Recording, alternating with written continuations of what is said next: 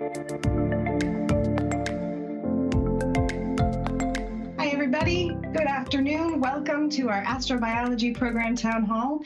We are very excited to have everybody here today. Hopefully, there'll be some information that'll be useful for you, some things that you may be interested in and want to reach out to, or some information you may want to follow up on after this meeting, some questions you may have, a whole bunch of different things that may interest you. We have a number of great folks here to talk with you, both from the program, from the RCNs, from some of our Mars missions or our Mars planning. So hopefully there'll be a little something for everybody today. I, of course, am Lindsay Hays. I hope that at least some of you recognize me. I've had a chance to talk with you or something in the past. I am the program scientist for astrobiology here at NASA headquarters. And our major thing that we're going to start off, or let's say it this way, the three things that we're going to talk about today is, sort of astrobiology on astrobiology in NASA. We're going to talk about sort of a new person that we have on board who we're pretty excited about. So we'll talk a little bit about the astrobiology program at headquarters. We'll talk a little bit about the RCNs, and we'll get a briefing from each of them. And then finally, we'll talk about a couple different Mars activities that are happening at headquarters and outside of headquarters as well. So the first thing that we're going to do today is I'm going to kick it off by having I'll be kicking it off by having David Grinspoon, our new senior scientist for astrobiology strategy. David, why don't you introduce yourself? All right. Thanks very much, Lindsay. And good afternoon, everyone. This is really exciting for me to be here as the new senior scientist for astrobiology strategy. I'm going to share my screen, and we will attempt to, whoops, that wasn't right. 1 second. Here we go. We'll attempt to describe to you what that means to have a senior scientist for astrobiology strategy. Here we go. All right. First of all, before I describe what this role is, I wanted to just briefly introduce myself, because I know a lot of you know me, some of you don't. I'm a planetary scientist / astrobiologist. My research has, through my career, has focused a lot on evolution of planetary atmospheres, mostly terrestrial planets, but also some icy moon atmospheres, surface atmosphere interactions, hydrospheres, biospheres, studied stable isotopes, large impact events, and a few other things. I've been a PI on exobiology grants, several other NASA research programs, a co-I for the Astrobiology Institute, a PI on the NSF Life in Extreme Environments program, co-I on NExSS exoplanets atmospheres modeling project, and a few other things. I've been on missions. I was the interdisciplinary scientist for Venus Express. I'm a co-I on Da Vinci. I was a co-I on the, actually the co-I for astrobiology on the RAD instrument on a Mars Science Laboratory. I've been the science champion for NASA mission studies. And also, as it says here, a co-I on many rejected mission proposals and a PI on 2 rejected NAI lead team proposals, which, as many of you know, is actually a painful but good experience as well. At least 2 of my rejected mission proposals made it to phase A and then not phase B. So anyways, as far as EPO, I was, I think, the first curator of astrobiology at a major American science museum, the Denver Museum of Nature and Science. I've taught astrobiology at multiple universities and written books, op-eds, magazine pieces, podcasts, planetarium shows, online courses, all that stuff. And then as far as other relevant activities, I was the inaugural Bloomberg Chair, which is the Chair of Astrobiology at the Library of Congress, which, by the way, was an amazing experience and is now open for applications for the next round. And I want to urge you, if you've ever thought of taking a sabbatical to work on a project that is astrobiology adjacent but has to do with the humanities, it's a really amazing program, and we've emphasized outreach to people from the humanities, historians and others and so forth, to try to get their numbers up. But it's open to scientists who have an interest in the humanities, and it's really a great opportunity, and urge you to think about applying. I've been on science definition teams for missions and decadal panels and written white papers. Anyways, this is all to say, for those of you that don't know me, I'm a member of your community who has now somehow found himself on the other side of the fence at NASA as the senior scientist for astrobiology strategy. We want to emphasize this is a new position, and we've created new leadership roles, which we'll endeavor to briefly describe to you. As the senior scientist for astrobiology strategy, I'm largely responsible for trying to expand the astrobiology program, both within NASA and beyond NASA, in ways that I'll elaborate on in a minute. And we have two other new leadership roles: program scientists for astrobiology, which will be Lindsay Hays. And Lindsay's going to come on in a minute and describe that to you in more detail, and a deputy program scientist for astrobiology, which will be Becky McCauley-Wrench. And they'll be responsible for running all the programs that you're already familiar with.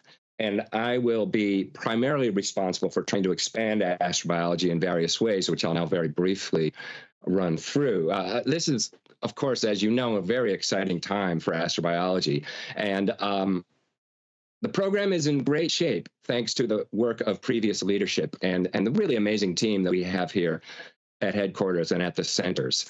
I'm not here to do any major surgery. The program doesn't need that, but there are opportunities for new opportunities for expanding astrobiology that we'll be talking about. And of course, we're at an incredible time with the potential for making important new discoveries through interdisciplinary research. And that potential has really never been higher. So some future directions I'm looking at. And remember, I'm the new guy. I've been here for a month. And so this is all notional. And I'm very interested in feedback and ideas. But what I'm thinking about right now, I feel like the primary role that I really want to focus on is increased cross-divisional and cross-directorate activity in astrobiology at NASA. The current divisional structure within SMD largely predates the discovery of exoplanets and the significant placement of the search for life as a cross-cutting theme for NASA science.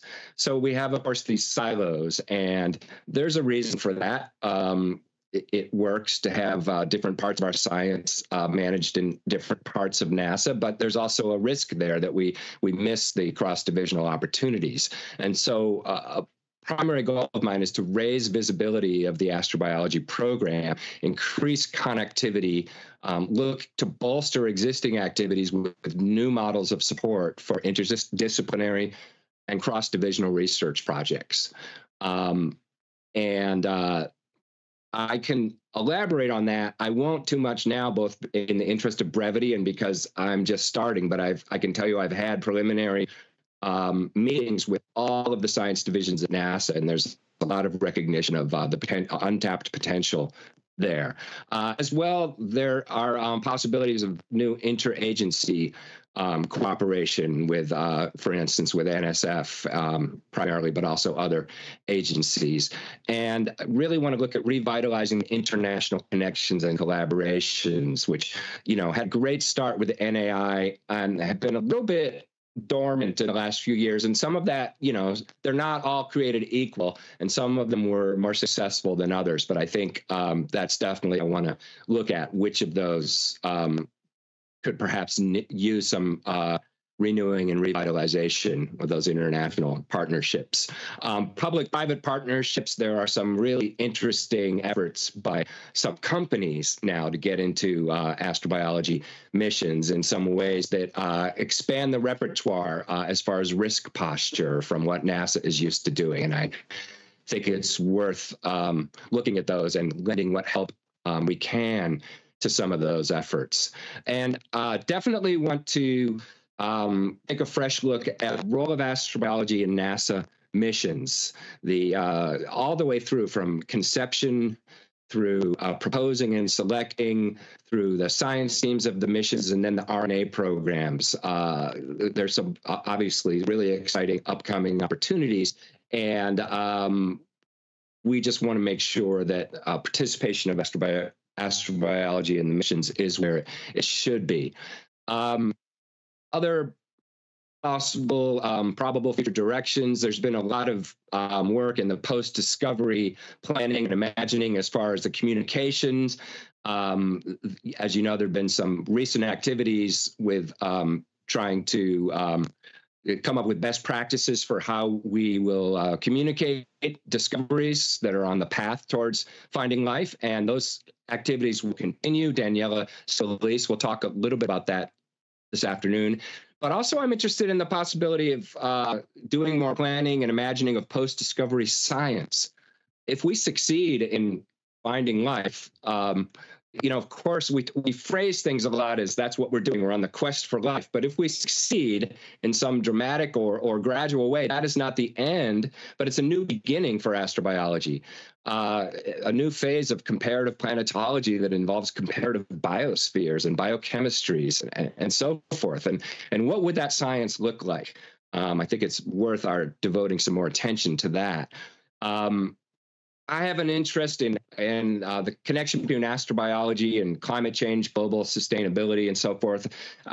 As you know, we are in a global climate crisis, and well, that's not exactly what we're focused on. There are some interesting connections. We as astrobiologists have a perspective on the role of life in global cycles, and I think we have a contribution to make to that climate emergency in both science and outreach. And that relates in an interesting way to studies of the Anthropocene as it relates to astrobiology, some of which I've been involved in. And that also verges into questions of the future of life and even technosignatures. What does it mean for a technological civilization to alter a planet to become part of the way a planet operates? And is that something we can not only participate in and imagine on our own planet, but search for and be prepared to possibly find elsewhere? And of course, we need to plan for the transformative potential of new technologies like artificial intelligence, machine learning, networked small satellites. There's already, of course, amazing progress that's been made, for instance, using AI for protein folding studies. And I think, nobody knows where it's going, but it's worth our devoting some attention and planning to how we're going to maximize these technologies in the future. There's also, we've had some recent work done. We've been doing some work on ethical issues in our field work, which is an important question, of course, because the places where we do field work are owned by indigenous communities who care about those lands and who have knowledge and wisdom that we ought to connect with. And so this is activity that's going to continue. And Daniella Scalice, I think, is also going to address this a little bit later this afternoon. In addition to these new efforts, I will be having strategic input into some of our existing programs. For instance, looking at additional models of support and structure for the RCNs. We want to look at these questions. Are we maximizing the openness and transparency and regular processes for the RCNs, or how can we improve that? And one thing I'm wondering about, and maybe I don't need to, but does the how does the RCN structure affect overall cohesiveness of the larger community? Is there any risk of sort of fracturing into separate communities? I've seen this happen with, for instance, in planetary science with the ag structure, where we end up sort of inadvertently pitting the inner planets people against the outer planets or the icy moon people. And I don't think that's necessarily happening here. And of course, I want to acknowledge that not all of our research is contained within RCNs. I just think that's an interesting thing to look at beyond the RCN structure. How are we maintaining cohesiveness as a larger community? Be taking a new look at the relationship with the centers, astrobiology at the NASA centers, make sure that we're maximizing the interaction with and use of the great talent we have beyond headquarters within NASA. And then, of course, we have a great team here, and I think you know them, working on communication and engagement within NASA, within our scientific community, and with the publics. But that is also a major interest of mine, and so I will be working and trying to help expand and just enhance those efforts and community building as well. So one other thing I wanted to mention, we're looking very seriously at doing a new astrobiology strategy. It's been a decade since the last astrobiology strategy document that, of course, Lindsay Hays ran. And a lot's happened in that decade. Of course, there's been a new decadal survey. We've had concrete evidence of habitable early environments on Mars. Dragonfly has been selected, and we're going to fly that to Titan. There's been some incredible discoveries with exoplanets. The TRAPPIST-1 had multiple planets in the potentially habitable zone, just for an example, and tremendous progress in understanding the biology and environmental evolution of the early Earth. All of this is new. Much of this is new since the last astrobiology strategy. So we don't have a definite plan, but it's something we're seriously considering and would love your input on that. And one thought I had would be that it might be fun and perhaps instructive when we do this to look, at least for some part of the exercise, look more than 10 years ahead. I mean, one unique thing about our field is the long timelines of our investigations. And that's, sometimes frustrating, but also very exciting, the sort of multi-generational aspect. So it'd be interesting to look farther, 20 years from now, maybe we'll have samples back from multiple targets, and HWO will be operating, we'll be planning new next generation of space telescopes, and maybe we'll have found multiple biosignatures, or maybe we won't. What laboratory and analytical techniques might we have access to, and what would our science look like on that kind of time scale? So I want to wrap up here, turn things over to Lindsay, but I just want to finish by saying that, I'm just getting started. I'm the new guy, and my main first task is to listen and learn. I know I have a lot to learn. I really want your input and your feedback. What's working with the astrobiology program? What can be improved? How can NASA headquarters help? How can we make things run more smoothly, transparently, equitably? What future directions and opportunities should we be attuned to? I will be reaching out in multiple ways to try to have conversations and learn and listen and connect with you. I'm going to be attending DPS and AGU, other meetings. I already have plans to visit a couple of your research centers, and I'm interested in visiting many of them and meeting with the RCN leads.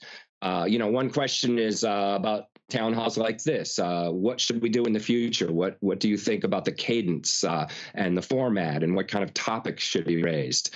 And along those lines, I'm going to be, I think I'm going to start holding what I call office hours, which I'm going to have regular time. It might be Friday, 11 to 2, but stay tuned. I'll let you all know when I will just be in my office for people in the community to make appointments and talk about whatever you want to talk about, just as another means of getting feedback. And I think Lindsay, Lindsay's planning on starting something like this as well. So we're both really interested in hearing what you have to say about all this. And so with that, I thank you for listening, and I'm going to now turn things back to Lindsay. Thanks, David. And I've said it before, but welcome again. We're really happy to have you. So I'm going to share and give a bit of my presentation as well. And I'm actually going to start with a quick note. That is, you may have noticed a little bit of awkwardness at the start. There is actually a tiny bit of a lag in our presentation between what we're actually talking and what you guys out in YouTube land are seeing.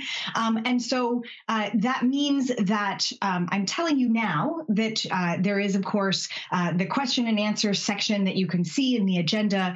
We will be taking questions at that point, but because of the sort of lag, if you want to start adding those questions in the YouTube chat now, we'll be ready to have those all queued up and ready to answer during that point in the agenda.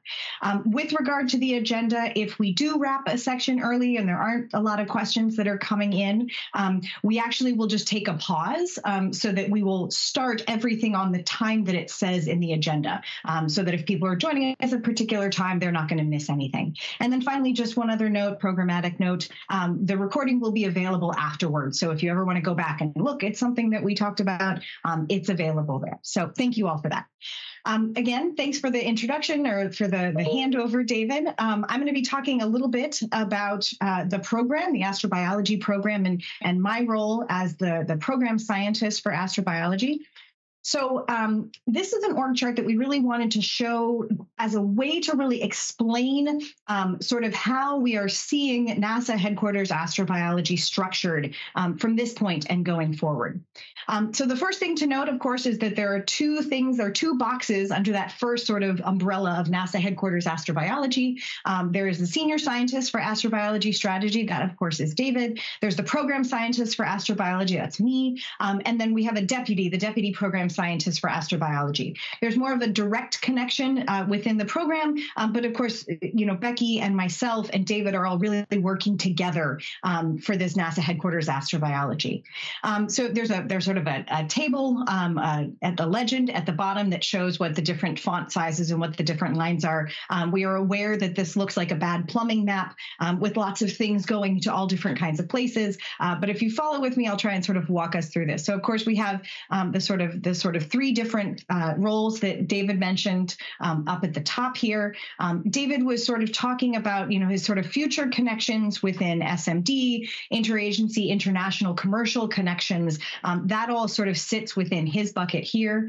If you follow the red lines down here, you'll see he also has a direct link to both NASA Center Astrobiology as well as communications and engagement. Now, NASA Center Astrobiology are the sort of civil servant and contractor researchers at the center, division, sectional management, and senior scientists that we have at different NASA centers. Within the communications box, these are contractors, and I welcome folks when I say their names to turn on their camera and remind you of these people that you know, and of course will continue to remain part of the astrobiology program. Folks like Daniella Scalice, Mike Toyon, Aaron Gronstal, Anthony Chen, Marco Bolt, Tahira Allen, Linda Billings, Svet Shokular, and additional contractors and interns who we have who are fantastic people who are really doing a lot of great work within the astrobiology program and are, we're really happy that they're part of our team. Move over one box, and of course we have the early career programs. The early career programs are really championed by Melissa Kervin-Brooks at Ames Research Center. She's a great advocate for all of these things and will continue to be part of the astrobiology program. If we move over here to the research coordination networks, here we would have, the headquarters reps for the astrobiology research coordination networks, myself, Becky McCulley-Wrench, et cetera. And then all the way on the right here is the astrobiology research portfolio. This is technically under the leadership of the PSD RNA lead. This is within Stephen Reinhardt's sort of management as the PSD RNA lead. It's worth, of course, noting that Stephen Reinhardt is about to go on a detail starting on October 1st. To the White House for a year. And so Delia Santiago-Matarese and Kathleen Vanderkaden will be sort of joint occupying that role, working together, serving as each other's deputies at different times. And so, all of the astrobiology research portfolio is within the PSD Research and Analysis program. And so what happens there, of course, is that recommendations for selections from myself, Becky, Jeff Wheat, all go into that research portfolio. This is how it has always operated and will continue will continue to operate even as we sort of reorganize some of the other connections here. And then finally, last, of course, but not least here is DEIA activities. And this is sort of separated out. We have Daniella Scalice, Aaron Gronstal, and Melissa Brooks are the folks that really work on this a lot for us within the astrobiology program. But there's connections here, of course, to communications, to early career programs, to the RCNs and the research portfolio. And so it's worth, of course, noting that, there's a lot of different things, but the red connections here are the things that we really see as, as part of the strategic side of the grouping here.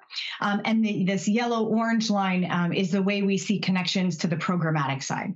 So I hope this sort of helps people to really have a visual sense of what David and myself and Becky will be responsible for and working with and sort of working to develop in this sort of new model.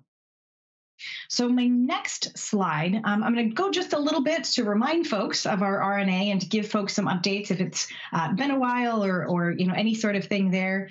We, of course, have the exobiology, the sort of original base for the astrobiology research portfolio. This is, of course, understand the origin, evolution, distribution, and future of life in the universe. This research is focused sort of the origin, evolution of life, potential of life to adapt, implications of life elsewhere. We have these sort of 5 areas of research emphasis. The exobiology program is, of course, solicited annually, and it's a no due dates program. And that really means that you should submit the proposal when it's ready, when you have it ready, when you feel that it's ready for review. One of the things that means is that we've actually been able to get down our response time on these and way down from previous years. And so we've been able to really get, on average, responses back quite fast, down to, I think my record at one is for a 3-month response based on sort of when we wound up having the evaluations and everything. So, we're really moving things fast here. One note here is that because of the way that we do the reviews, we really put some additional emphasis on external reviews. So if you get an email from myself or Jeff Wheat or somebody else asking for you to do an external review, please, if possible, please help us out there. Of course, we typically select 20 to 25 programs or proposals a year for exobiology. Habitable worlds, for sort of the counterpoint to exobiology. If you think of exobiology as being interested in the microbes and the organisms and that sort of thing, habitable worlds is really interested in the environments, right? We're trying to understand the history of the Earth and the life on it as a way to understand processes, conditions that maintain habitable environments, and search for these environments away from the Earth, that kind of thing. This also is an annual program. We did skip a year a couple years ago, but this is an annual program. The step 1 due dates are coming up in November. You can see the dates there. You then submit a step 2 proposal in February of next year. Note, of course, that Habitable Worlds is a dual anonymous peer review program, which means there's a particular way that we ask you to write the proposal so that the majority of the body of the text doesn't really focus on who is proposing the research, but focusing on the research itself. And then we sort of have a 2-stage review process where we focus first on the research itself with sort of trying to remove emphasis about who is the proposers. And then once that analysis is done and we have all those scores, then we get into focusing like, okay, well, are the team that is proposing to do this work really capable of doing it? So there is a point where the individuals are looked at and considered, but it's the science first and then the individuals. And this is a smaller program. We typically select 5 to 10 proposals a year. There's, of course, P-STAR, Planetary Science and Technology through Analog Research. The focus here is investigations exploring relevant environments to develop a technical and scientific basis to conduct astrobiological research on other solar system bodies. This is a science-driven exploration program, and it's really interested in the next generation of planetary astrobiological exploration. And the teams here will become members of one or more RCNs. This is solicited biennially, so it's an every other year program. The step 1 due dates, the step 1s were already due this year. So if you missed that, unfortunately, you're not eligible until 2 years from now. But if you did submit a step 1, we're hoping to get letters out very soon and let you know who should submit a step 2. Next one is ICAR, proposals here that describe a multi-million-dollar 5-year project. These are the biggers. This is sort of the bigger sister to the exobiology program, let's say. For projects larger than the scope of the individual research programs, but within the scope of research coordination networks. And all selected teams here become members of one or more relevant RCNs. We are not soliciting this in ROSES 23, but we hope to be able to solicit it in ROSES 24. And I'll note, of course, that with the relevant RCNs, we will actually be having each of the new ICAR awards, giving a little opportunity to talk about that research as part of the presentations for the RCNs in the next round.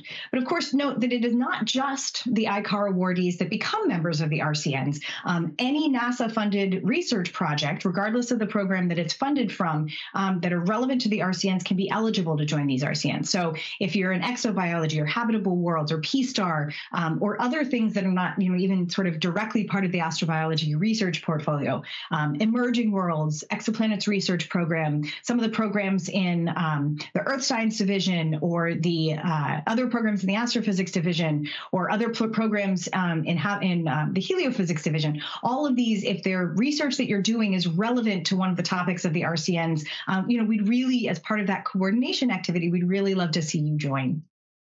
So I'm going to talk a little bit, now that moving on from the portfolio, talk a little bit about additional astrobiology activities. One thing to talk about is the NExSS assessment. We had an assessment of our very first RCN that was undertaken in early 2023. It was a cross-divisional review panel co-led by Nicole Zellner and Mark Marley, and thank you again for both the co-leads as well as the panel and Bradley Burcar, who served as the executive secretary.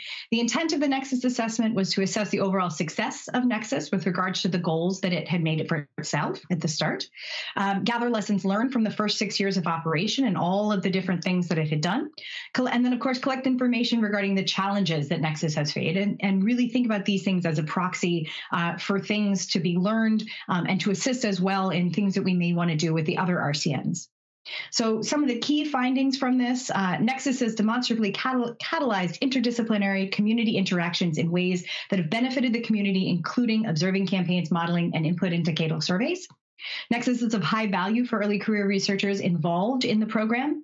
And then, of course, additionally, there's some areas that were identified as improvement and things that we at NASA headquarters are going to sort of undertake some considered ways that we may want to look and to see this improvement through, including representation in the different topical aspects of it, how to convey the mission statement, how to make sure that the leadership structure and the selection process work well, and then, of course, sort of this all-volunteer model, and how can we make sure to have some support.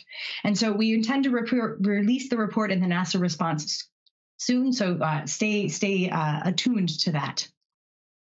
Unfortunately, Becky McCulley-Wrench was unable to join us today. She's had an addition to the family, and we're very excited for her. So I'm presenting on her behalf about the 2023 Astrobiology Mission Ideation Factory, which just wrapped up a couple weeks ago. As you can see, it happened at Goddard late in August. No Innovation was contracted to sort of operate this ideation factory. There were 32 participants from the U.S. and international, from first-year graduate students all the way through to early career faculty, many different institutions, cross-disciplinary ideas. The output was 6 mission ideas that were presented at the end of the week by teams of 3 to 7 individuals. They had 7 different mentors who were able to come in and sort of help out in that process. And they're planning a follow-up activity, or we are planning a follow-up activity, phase 2, to work on some mock data and sort of think about how we would go forward, sort of the next steps here. The hope is that this is sort of a start in a way to sort of get more early career folks involved and interested and aware of the process for mission formulation all the way through to operation. And so we're particularly excited about how well this went, and thank everybody who was mentors and attendees and all of that, and look forward to where it's going to go next. And then the last thing I'm going to speak about today is an upcoming Biosignatures Ideas Lab. Now, this one is going to be a lot more of our traditional Ideas Lab. The idea is that you start with an input, a grand challenge topic, creative people, some money from the program. You create an environment, an Ideas Lab that's a sort of sandpit that really works through some really interesting ideas that fosters creativity. And the hope is that the output is a potentially transformative, novel, adventurous, innovative, interdisciplinary ideas with the wow factor. And we're really going to focus this one on biosignatures and biosignature research. Sort of how this is involved, we have mentors that focus on the topic, facilitators that focus on the process, and then participants. You have a sort of 3-day residential sandpit, real-time peer review, and then 3 virtual meeting days that leads to a few project ideas that are the sort of ones that become selected. And then in a couple months, they work and submit full proposals. So the idea is that more information will be coming this fall about this, and the idea that it will take place in early 2024. And so that is the end of my slide, but there's one more astrobiology program activity that we want to tell you about, and I'm going to use that as a way to transition to our next group, which is Daniella and Aaron. So Daniella, thank you very much. All right, thanks, Lindsay. I'm going to bring slides up here and attempt to go full screen. So if someone wants to pop in and let me know it's going, that would be great. Okay, so hi everyone, my name is Daniella. I'm very excited to be with you. We have some wonderful things we want to share with you today. As David mentioned earlier, there's a workshop that's going to be coming up in the first 2 weeks of February 2024, and it follows on. It's not exactly the same. It picks up new and different themes and will be quite different, but it's going to follow on from the Standards of Evidence workshop that many of you, I'm sure, were part of in 2021. And we're calling it Communicating About the Discovery of Extraterrestrial Life. As many of you are probably also feeling in your bones, the discovery may not be as far off as we once thought it was. And so we want to organize ourselves and the community broadly and probably everyone to be prepared for when the discovery is made and to talk about discoveries that are going to lead up to it in the ensuing years and perhaps decades. So we want to start pursuing organizing ourselves to communicate about these discoveries, especially the big one. So our aim with this workshop is to bring together both the astrobiology scientific community and the science communication community broadly. And we're talking about what we've been calling traditional sort of print publication journalism all along the spectrum through social media and other types of communicators of science. Bring these two communities together to exchange perspectives about the potential discovery, the eventual, if you like, discovery of life beyond Earth. So we're bringing together two very different worlds that have interfaced a lot over the years, and we want to sort of enhance that interface if we can. So our goal is to explore what we consider is a mutually beneficial and socially responsible path forward in communicating about the discovery of extraterrestrial life. We feel that everybody has responsibilities. This is powerful and potent information that's in our hands as the scientific community, and we need to come together as professionals and colleagues across the science and science communication worlds to communicate this discovery appropriately and respectfully and responsibly. And we want to create, with this workshop, we hope that we will be creating a lasting community of shared interest as we walk the journey toward this discovery. Applications for this workshop are open now. The URL is there, and we're going to put it in the chat for you as well. So applications will be due November 15th, I believe it is mid-November, and we're going to have selections made shortly after that. Again, looking at the first 2 weeks of February, with, I believe, 3 days in each week. The rest of that is TBD at this time, but looking forward to being with you in that workshop in a few months. Okay, we're going to move on from here. Aaron is going to join me online, and this is to share with you a few things about some policy and requirements and ideas, really, towards changing our approach in our scientific culture about our relationship with fieldwork and our ethics around that relationship. So I'm going to start, and then Erin's going to take over. One of the first things we want to share with you is that last November, so almost a year ago, a truly amazing document appeared in our world called Federal Guidance for Departments and Agencies on Indigenous Knowledge. It came out of a joint effort out of the White House, OSTP, Office of Science and Technology Policy, collaborating with the Council on Environmental Quality. It had almost 100% Indigenous leadership in the authoring of this document, and it's, in my opinion, tremendous. These are some of the three main points that have come out of it. Guidance from the highest part of the federal government is being offered to agencies that we should undertake to understand what Indigenous knowledge is. We should be investing in growing and maintaining relationships with tribal nations and Indigenous communities in order to appropriately include Indigenous knowledge in everything we do. And we need to be considering, including, and applying Indigenous knowledge in everything we do. So basically, we need to know what it is, build relationships in order to include it in our work.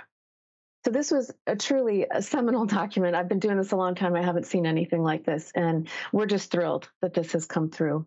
The other thing that has come through on the scene over the last couple of years that is sort of emergent with this guidance is some pretty egregious abuse of field sites. This is definitely not the norm, as you know, in our fieldwork community, but some pretty headline-grabbing behavior where there was oversampling in some rocks on Indigenous lands, got some pretty big press. And it got our attention because this is something we just absolutely do not want to see happen on our watch. We don't want to see this happen with our funding. And we want to just be part of a movement within our communities with you all to evolve our ethics to make sure that we're doing things in a good way, especially with respect to Indigenous lands, waters, and skies. So our thinking has roots in the excellent field site ethics that have already been developed with respect to participant health and safety, how we treat each other in the field, codes of conduct, things like that. And with respect to the impact that our activities have on the environment of the site. There's a lot of amazing work out there, and I think everybody is behaving in a good way with respect to each other and the land itself. And to first order, our operating principle is that we know that you love your field sites just as much as everyone else who loves the site loves it. So we want to build on these good things and introduce more consideration, deeper consideration of historical and cultural significance of some of these sites, in particular with respect to Indigenous relationship to the land. I will go ahead and step out and say what I think the truth to be, which is that every single inch of land, water, and sky on this continent, known as North America, at least, and many other places, as we know, the colonized world is vast. These lands are Indigenous lands, whether or not there's a piece of paper somewhere that says they own them. They just are. It's just part of the truth of history. So we want to invite our community into a deeper consideration of what that means with respect to our responsibilities as scientists, as guests, if you will, on those lands. And of course, the scientific value and long-term preservation and heritage of our sites. Okay, I think this is where I'm handing it over to you, Erin. Okay, hello, everyone. So within the program, we've kind of been looking at ways to address all of these developments and field ethics and the guidance that we've gotten from the White House and places. We've developed this policy here. It was introduced into Rose's 22 for P-STAR. So some of you may have seen this language already and are familiar with it. But now in Rose's 2023, it's in Appendix C under the Planetary Science Research Program. So now anything within planetary science at NASA dealing with fieldwork, this applies to. And the policy didn't just materialize on its own. We did develop it within the astrobiology program, and the PAC has recently made a finding in support of its development and the implementation. So now what we're doing now is continuing work on guidance for both proposers and reviewers around this language, and kind of in the process of getting that approved to go out to everyone. And what that guidance is like these are sort of a couple questions pulled from the guidance so far. These aren't requirements. This is meant more as a support package for proposers and reviewers. It also includes resources and examples of how to work with Indigenous communities and other cultural groups, and more suggestions of what to think about if you're stuck in kind of addressing that, the new actual requirement within ROSES. This process and the new language will also help us hopefully highlight amazing work that is being done within the community, and kind of give us data and information on how to respond to the guidance from the White House and places like that. We'd like to really kind of show how our community is responding and evolving to understand our role in both the research and in the communities that we're all within broadly. So I guess keep an eye out for that. We're looking at things of, are there alternative sites that you could use? Are you making use of sample libraries that exist? Kind of that question of like, do you really need to be there, and why you need to be there? And also really paying attention to the history of the place and scientific research that's been done there. Is this a site where that's used by a lot of people? Are you in communication with the people that have used the site before? And what is the scientific heritage of that site and how to maintain that? And then, of course, the cultural provenance of the site, and which Indigenous people or tribal nations hold history on that land. Is there an opportunity to communicate with those people and, obtain permissions from cultural groups, even if permits aren't required? And a big one is do you need help? Do you need our help? What can we do? And so that last one is in bold because that's sort of what we hope to reach, is sort of a bare minimum of how we operate with our work. And do you need help in ensuring that free, prior, and informed consent has been achieved? And that's kind of a statement that a lot of Indigenous communities use and are requesting and putting out there as a hope for sort of collaboration and communication. And moving forward, also, we really, really would be interested in talking with people from within the community at all experience levels in terms of your field work and learning about what you've encountered with respect to field ethics and where we can provide support and what role we should play as the astrobiology program. And we're really kind of interested in early career people and how you envision the future of field work and the future of field ethics and everything you do in your research. So we're hoping to kind of build a community around best practice. I think this is a real opportunity to make sure our work is benefiting as many people as possible, and to learn more about where we work and how our work affects people.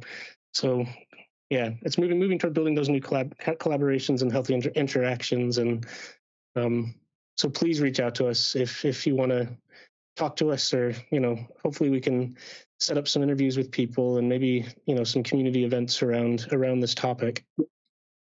So thank you. Thanks, Aaron and Daniella. Appreciate that input, and it's a very important topic, so thank you very much for chatting about it.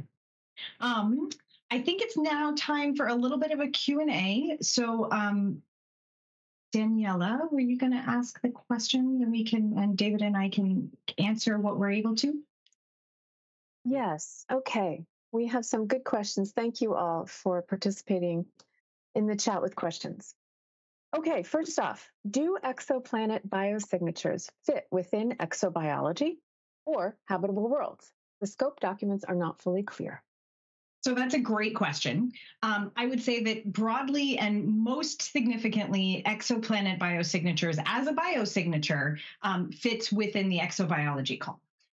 If you are looking at exoplanets as a way to understand the planet's habitability, then that's more of a habitable worlds question. But if you're really trying to understand, what would a biosignature look like, and what would, how would you understand life, or how would you look at a biosignature as a way to understand life on another planet?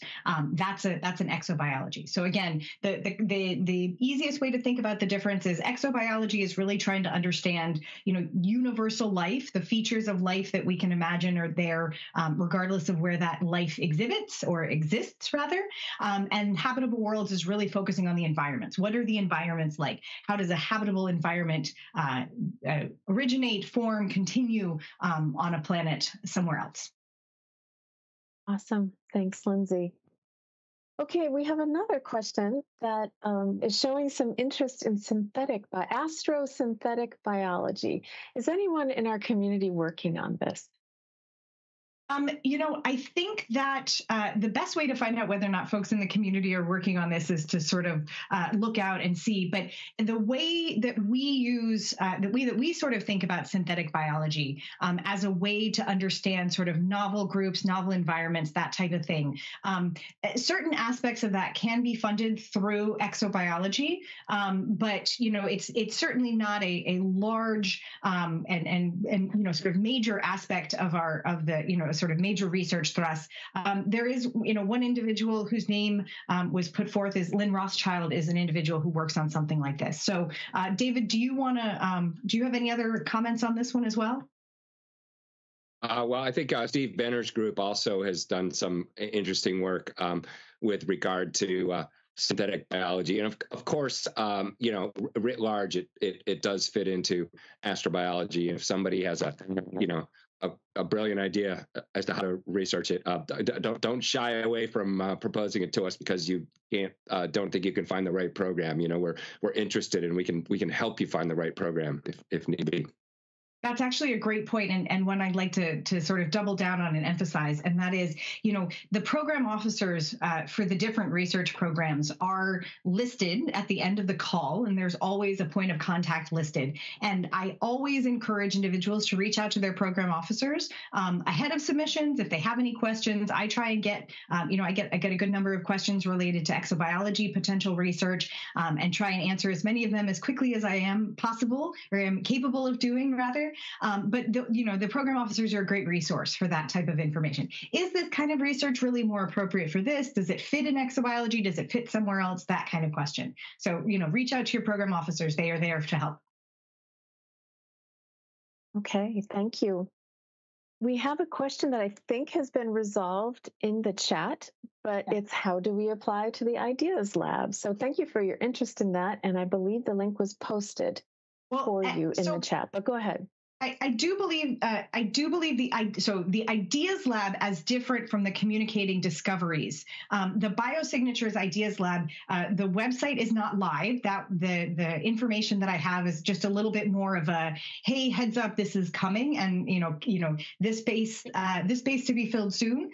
So the best way to get the link when it's available is to sign up for the Astrobiology Program mailing list, because we will definitely be sending that out on that mailing list, and alerting folks who may be interested in that. So no link yet, link coming soon. The best way to find it is to sign up for the Astrobiology Program email list, or just to continue to check the Astrobiology Program website. There's always fun things to be found there. Okay, thank you. So just to clarify, we do not have a link yet for the Ideas Lab application. A link to apply for the workshop for communicating about the discovery of extraterrestrial life has been put in the chat. Excellent. Okay, excellent. And everyone is encouraged to sign up for the Astrobiology Program listserv. And I'm sure links will be put in the chat repeatedly. So please do look for that. Thank you. Okay, we have a few more questions. There's a question that is showing some concern about the P-STAR program element. Can you talk a little bit about what's going on with the funding and proposal opportunities for P-STAR, please? Yeah. So I'm going to sort of back up and rather than specifically talk about P-STAR, just talk about the Astrobiology Program research proposal, sort of writ large, and just say that, we try to be responsive within that proposal to the types of research that support, that are benefited by, and that benefit going forward our missions. And so that sometimes means some sort of active proposal management or active portfolio management rather, and thinking about exactly where the research funding is. And so, trying to make sure that that's balanced, that the needs and the import of all of the different things that are within the astrobiology program get funded and get the amount of funding that we're able to pull forward within the budgetary environment that we have. So, I think the answer is, we would love to give all of the money to all of the good research that's out there. And unfortunately, that's not the budgetary environment that we're in. And we're really trying to make sure that we benefit and that we balance that as much as possible to be responsive to NASA's mission. Great. Thank you. Okay, a few more questions coming. Sure. There's a question about smaller scale funding opportunities. Do we have that in our portfolio? And we may need clarity on that, Julia, but why don't you guys go ahead? Well, I'll say in terms of research, there is no minimum required for how much you request for a proposal. So if you are interested in, a research proposal that's 1 year and that's only going to cost, a minimal number of dollars, there is no reason not to submit it to exobiology. We have an average, amount, but you don't have to meet the minimum to be a part of the club. Really and truly, anybody who is interested in a research project, of the size that is appropriate should submit to the research program that they're interested in. We do, in both Habitable Worlds and exobiology, we have the option to propose a pilot study, which is sort of an intentionally, look, this is a small project. I'm really just trying to sort of do a proof of concept and put that together. And so, that's always an option in exobiology and Habitable Worlds. Awesome. Thank you. Okay, next question. Why were Ocean World's RCNs requested but none selected? Actually, we will have an Ocean World relevant ICAR award, which I think is actually what the question is about ICAR, that will be talking about the research that they will be working on when the RCNs come up in just a little bit, as soon as we finish the question and answer section here. So stay tuned and you will see.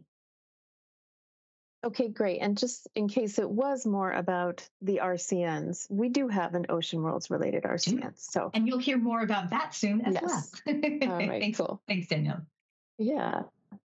Okay, next question is for Aaron. It's for you and I. Has the astrobiology program looked into Section 106 guidelines for treatment of cultural sites under the National Historic Preservation Act? The guidelines would definitely have applicability for astrobiology work. Fieldwork sites. Yes, Linda, thank you so much. We have, and we are definitely going to be ensuring that Section 106 is referred to in the support package that we create for proposers. Thank you. Okay, Melissa, the next question is for you. Can international graduate students participate in early career programs?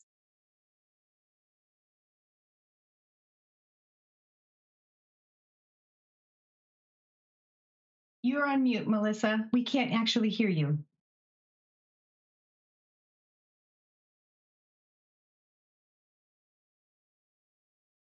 Oh, sorry.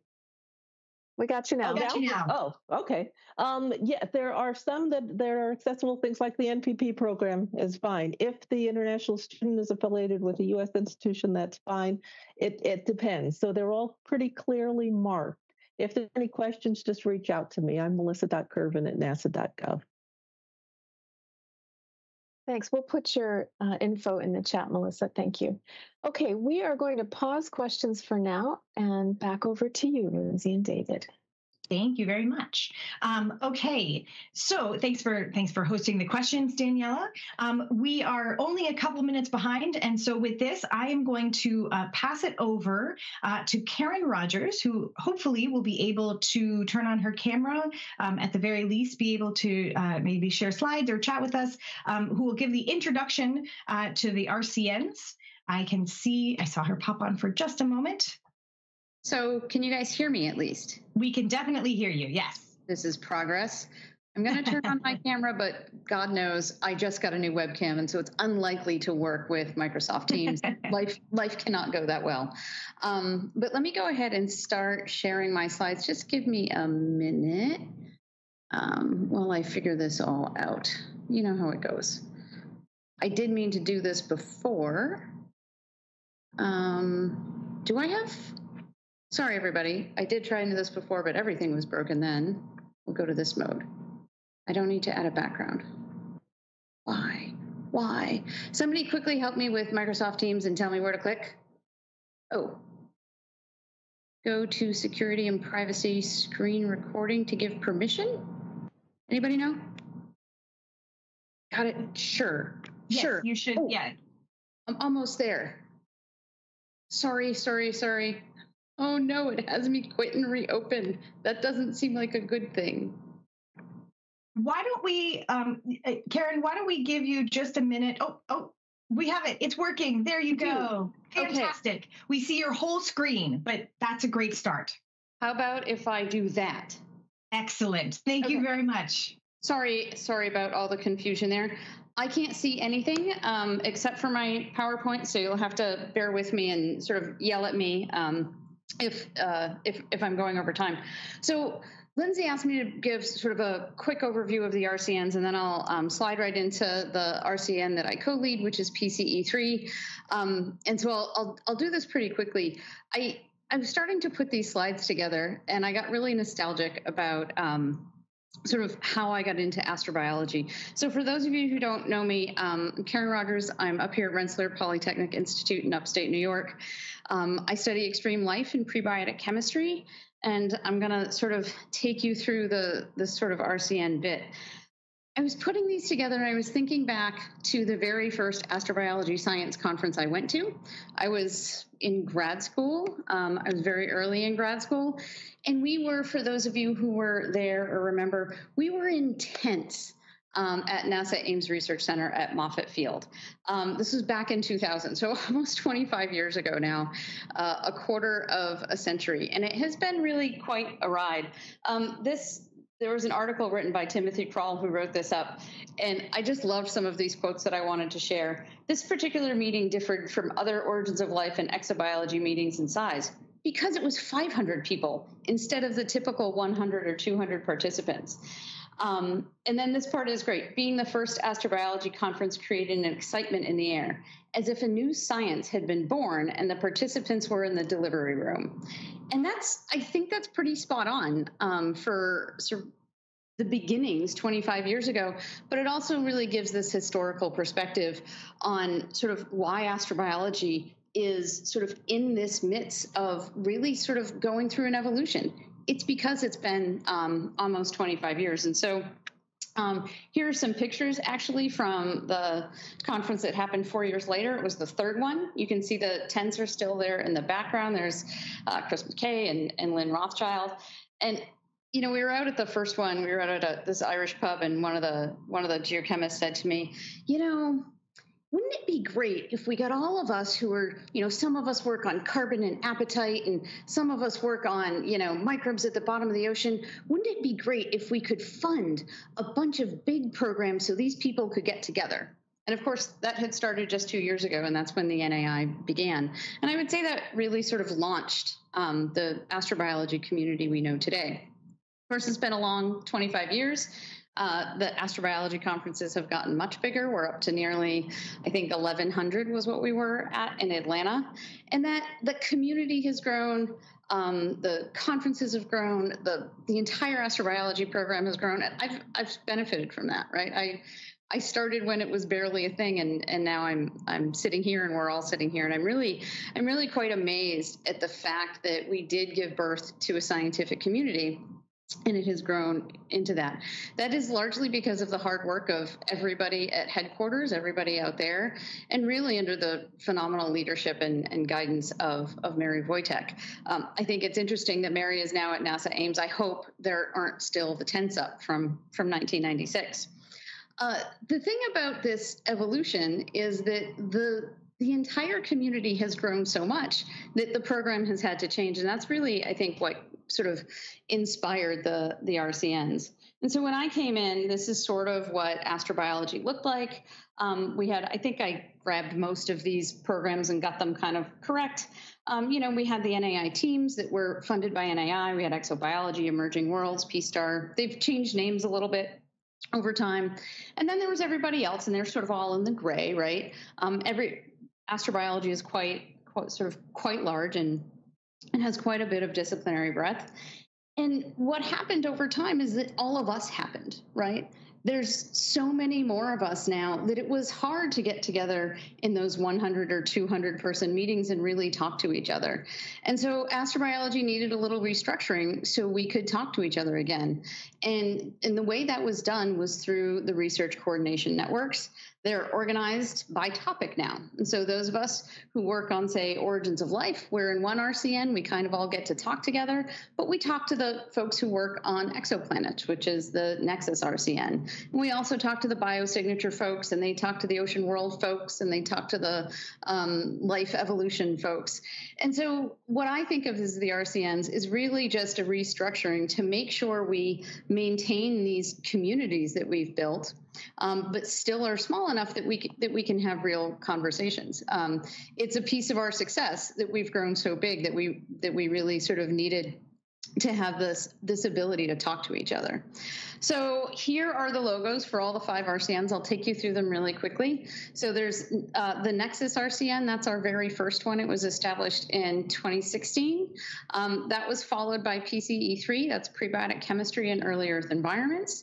And then NfoLD, which is the Network for Life Detection, and now the Network for Ocean Worlds.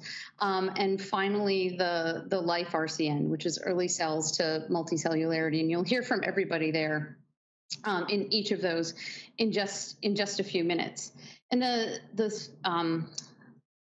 image you have on the bottom is something that NASA uses all the time. I actually stole it off the NASA Astrobiology website, so thank you everybody for putting this together. And it kind of helps to map the mission of NASA Astrobiology and the definition of astrobiology, right? Which is the search for life's origin, evolution, distribution, and future in the universe.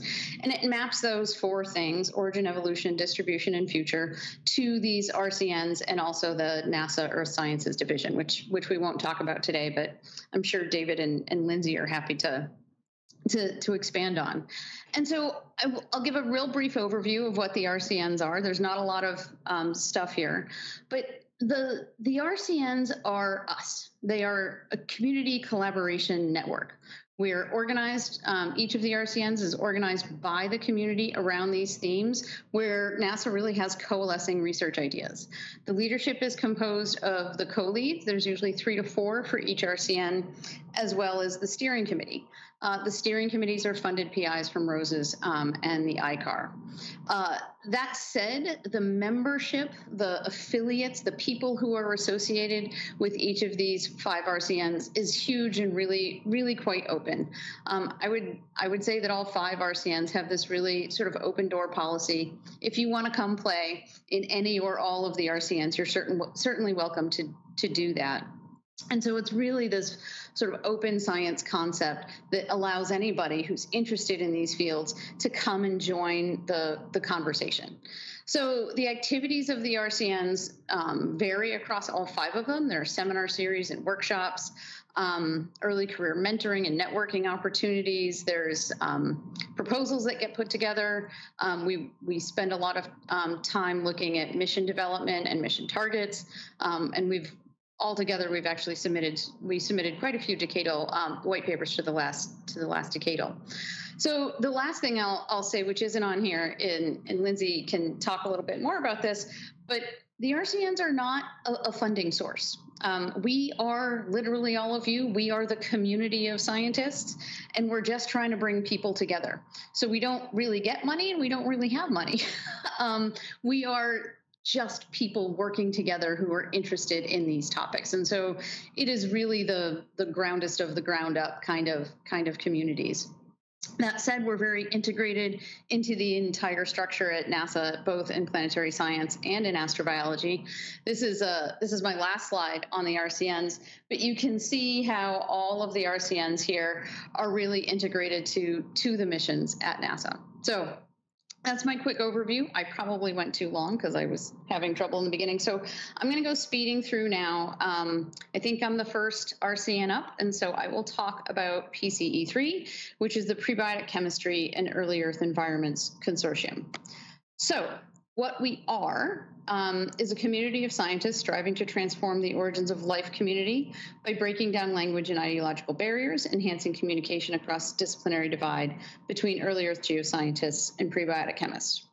What we really are interested in scientifically is to investigate the delivery, synthesis, and fate of small molecules under the conditions of the early Earth, and the subsequent formation of protobiological molecules and pathways that led to systems harboring for the potential for life. So one of them, the one at the top, is the community aspect, and the one at the bottom is sort of the umbrella of the science that we do.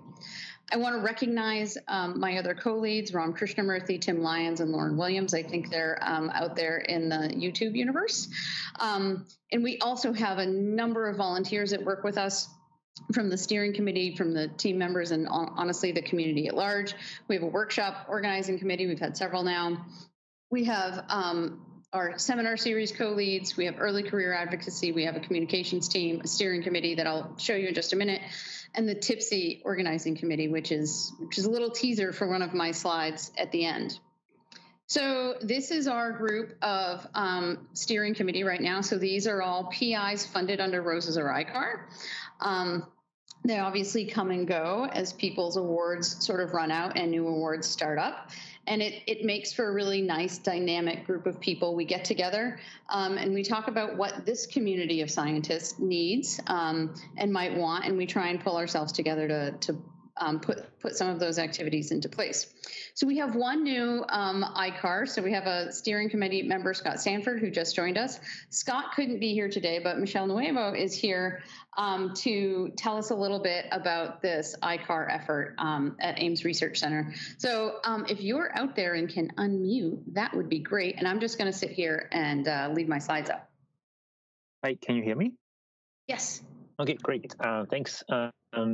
So yes, we are not new into the astrobiology effort because we've been part of the NAI for quite a long time, but this is a new proposal that was just selected through the ICAR program, and basically it's an interdisciplinary program that will combine disk modeling, lab experiments, and quantum chemistry computations.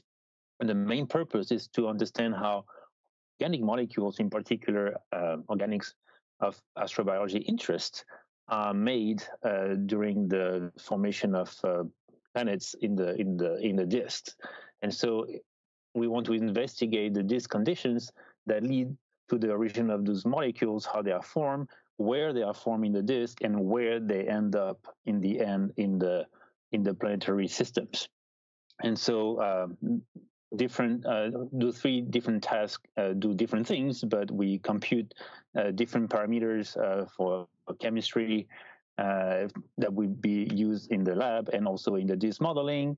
And we compare disk modeling predictions to actual predictions of observation from astronomical observations, and also we do experiments in the lab. And one of the things that we do also in the lab is to analyze extraterrestrial samples to actually validate what we find in our research.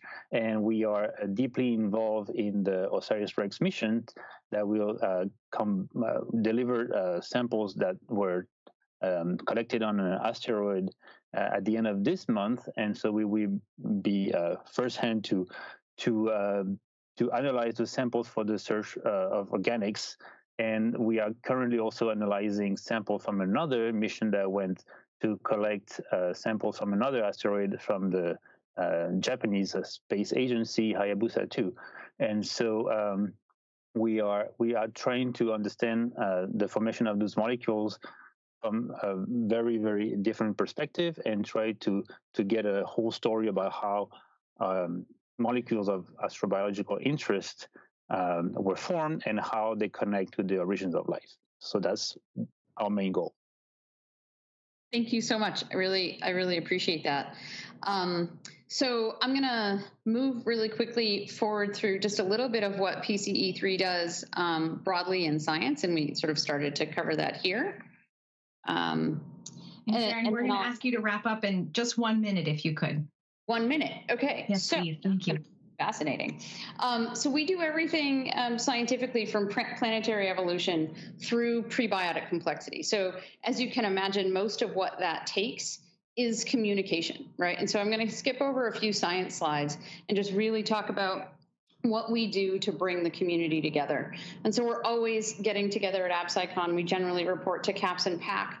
We did submit a bunch of these white papers, but the really big ones are our seminar series, our newsletter, our special issue that's coming up, and our workshops. So these are just a few of the decadal white papers and workshop reports that came through recently. I wanted to introduce you to our communications team and our seminar series team. They're listed here. Our seminar series has now been going on for 2 years, with over 100 people showing up every 3 weeks when we have it. So it's really quite phenomenal when it comes to participation. The last thing I want to tell you about is our community workshops. We've had 3 now. Our very first one was building a new foundation. We had it online in 2021. In 2022, we had the nano to cosmic studies of complex systems. And what is coming next are our Teece workshops. I will tell you that we have our very own YouTube channel, and just the videos from the very first community workshop has over 23,000 YouTube views. So I think you should check them out. A lot of people use them in their classes.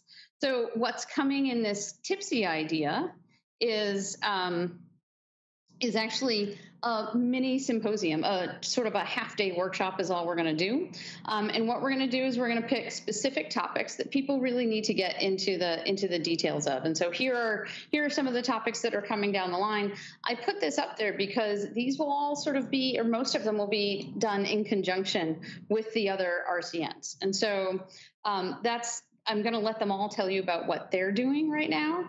And I just wanted to end with these last beautiful images that my colleague Jana Owasa put together in a review paper that we wrote with Justin Trail at University of Rochester.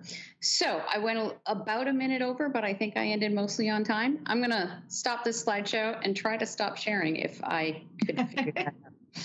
We have ways of stopping you sharing. Thanks, Karen, very much. Appreciate it.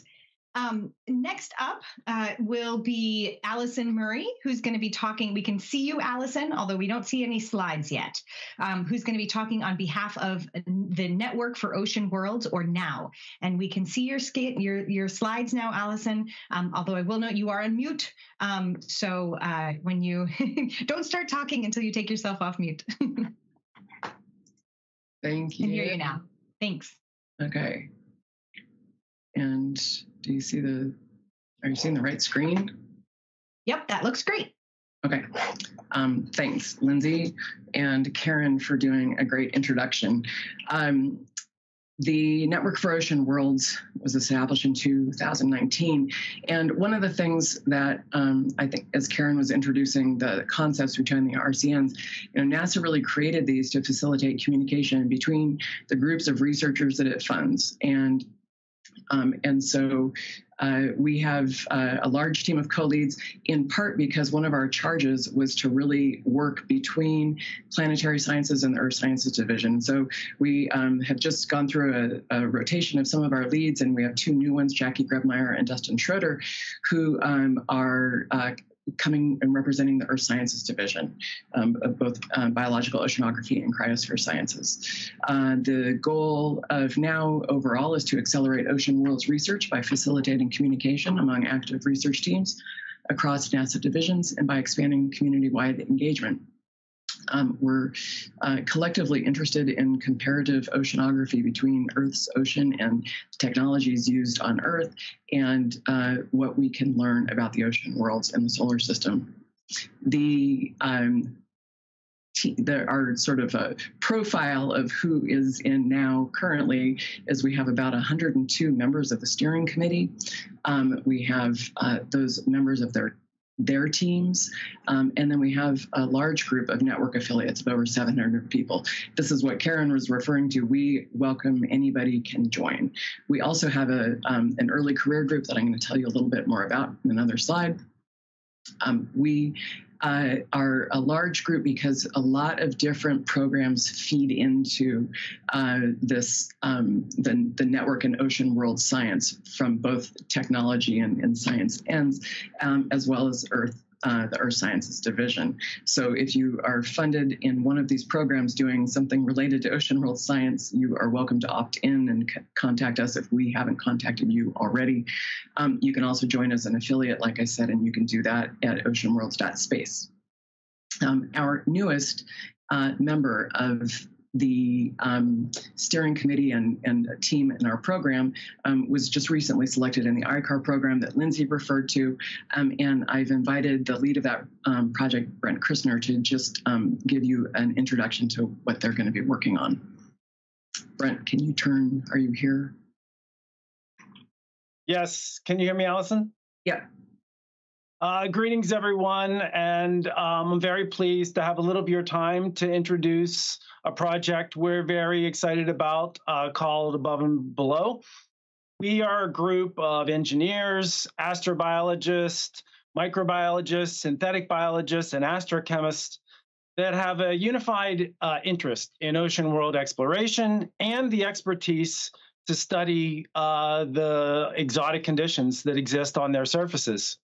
Now, as this community is aware, NASA is dedicating substantial resources for the search for life on ocean worlds, and the possibility of a flagship mission that would go to one of these places and search for life, be that something that lands on the surface or does that from orbit, would seem to be something that is more an issue of if, of when, not if. Any mission that's intending to detect biosignatures in these harsh environments needs to know how cells, cellular structures, informational molecules, and organic compounds are affected by the ice composition, the high radiation environment, and the low temperature and pressure. But currently, this is not something that we know a lot about. So to address this fundamental problem, the overarching objective of our project is to prove understanding of biosignature potential to advise future efforts that plan to search for biosignatures on cryo-ices in ocean worlds. Next slide, please. So our proposed experimental approach is to examine biosignature preservation in cryo-ice compositions that range from defined mixtures, which allow us to identify the effects that individual impurities would have, to natural brines, to compositions which have actually been designed to simulate the ice compositions which have been inferred on Europa and Enceladus. And using the ICEY facility, which currently exists at NASA Ames, we have the ability to do these experiments in situ into ice films that are no thicker than about 2 micron.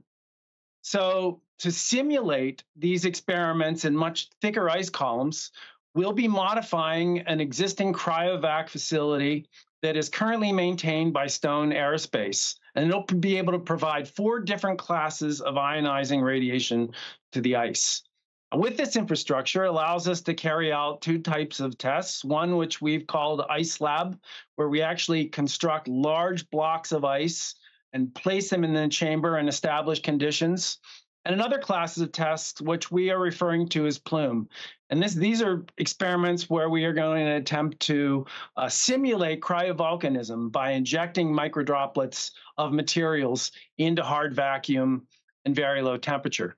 Now, it's important to note that when all these capabilities are implemented, this is going to represent a cryovac facility that will be available to the community that's really unique from any other in existence, offering testing capabilities for any ocean world surface, as well as lunar and Mars, regolith, and ice experiments. Next slide, please. So in the case of Europa, it's one of the most extreme environments in the solar system, and attempting to simulate the highest radiation energies that hit its surface are very challenging. So consequently, what we have done when we were developing this project is try to determine a relevant dose that could be delivered in a reasonable amount of time, and that would enable us to get quantitative results versus depth. So the compromise that we have selected is to do experiments over a range of dosages that extend up to about 10,000 gray. And that's shown in this graph by that yellow vertical line. And from this, we can do these dosages probably in about 9 hours. And from this, the idea will be to extrapolate to effects at larger doses. So in summary, the Above and Below project is going to generate the underlying data upon which any life detection strategy can be tested and evaluated, providing the type of quantitative information versus ice depth that will be essential for any astrobiological mission to an ocean world. Thank you. Well, thanks, Brent. That sort of spans a couple of the priority research themes that were really decided upon by the Research Coordination Network at our first kickoff meeting.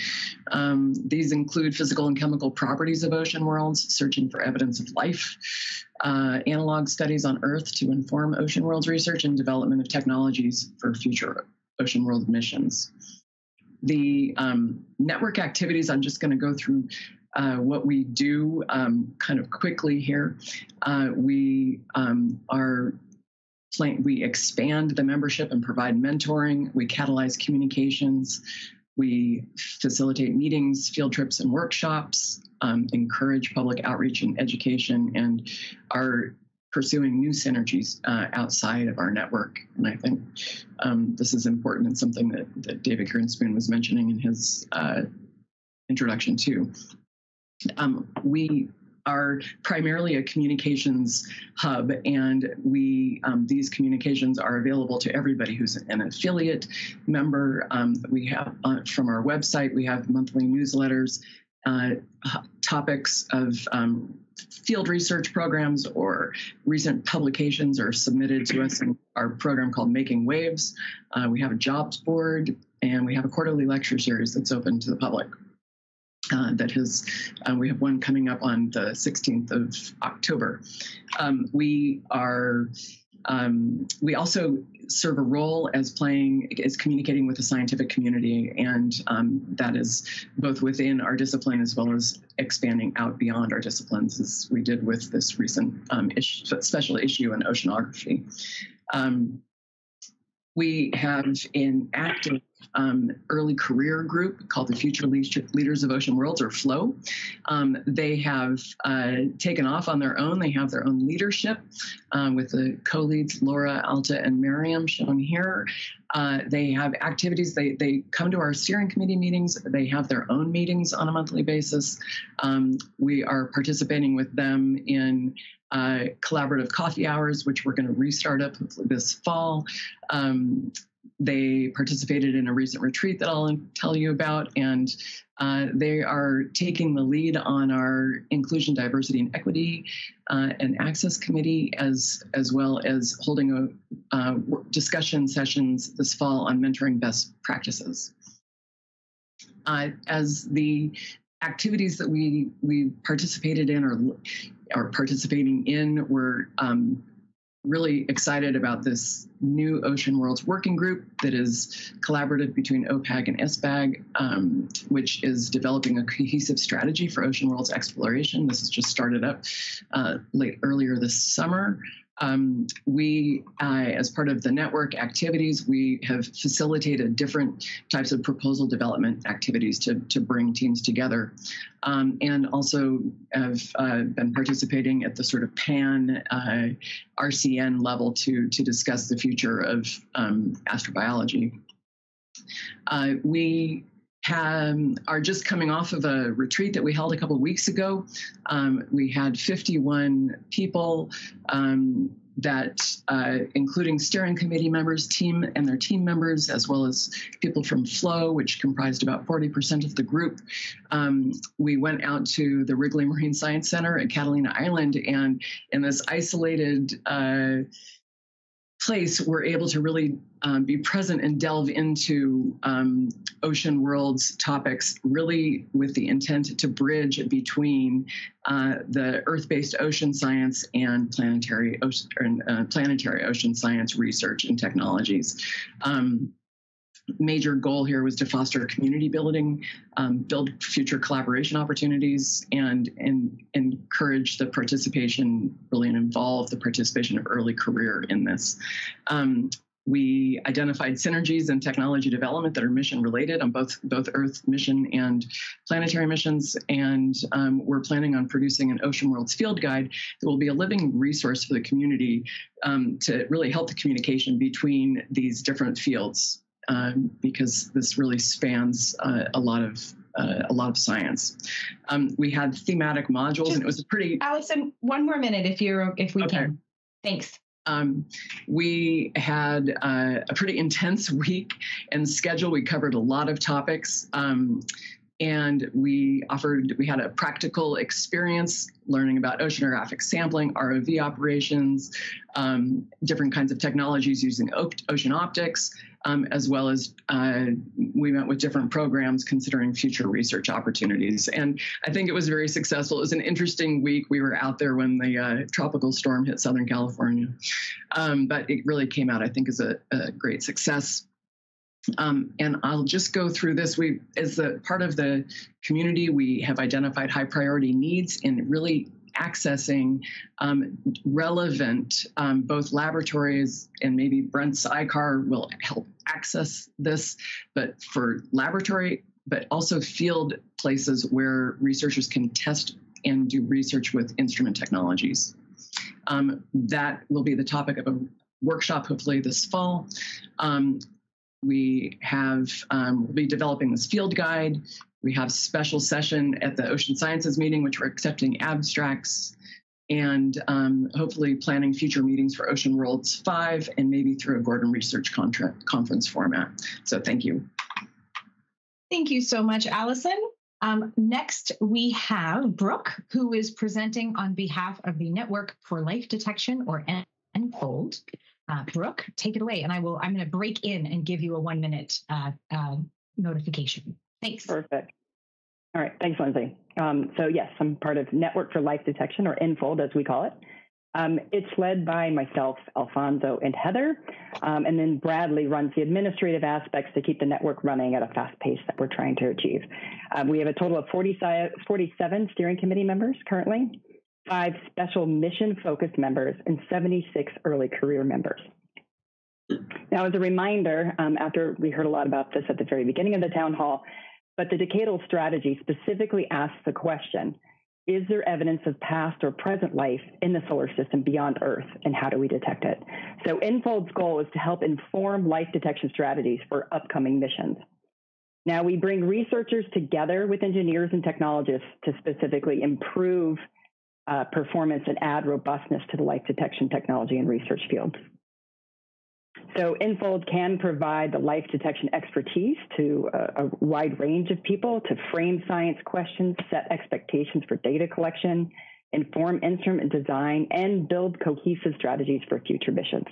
And we generically do this by building a community that will first and foremost promote discourse relevant to life detection.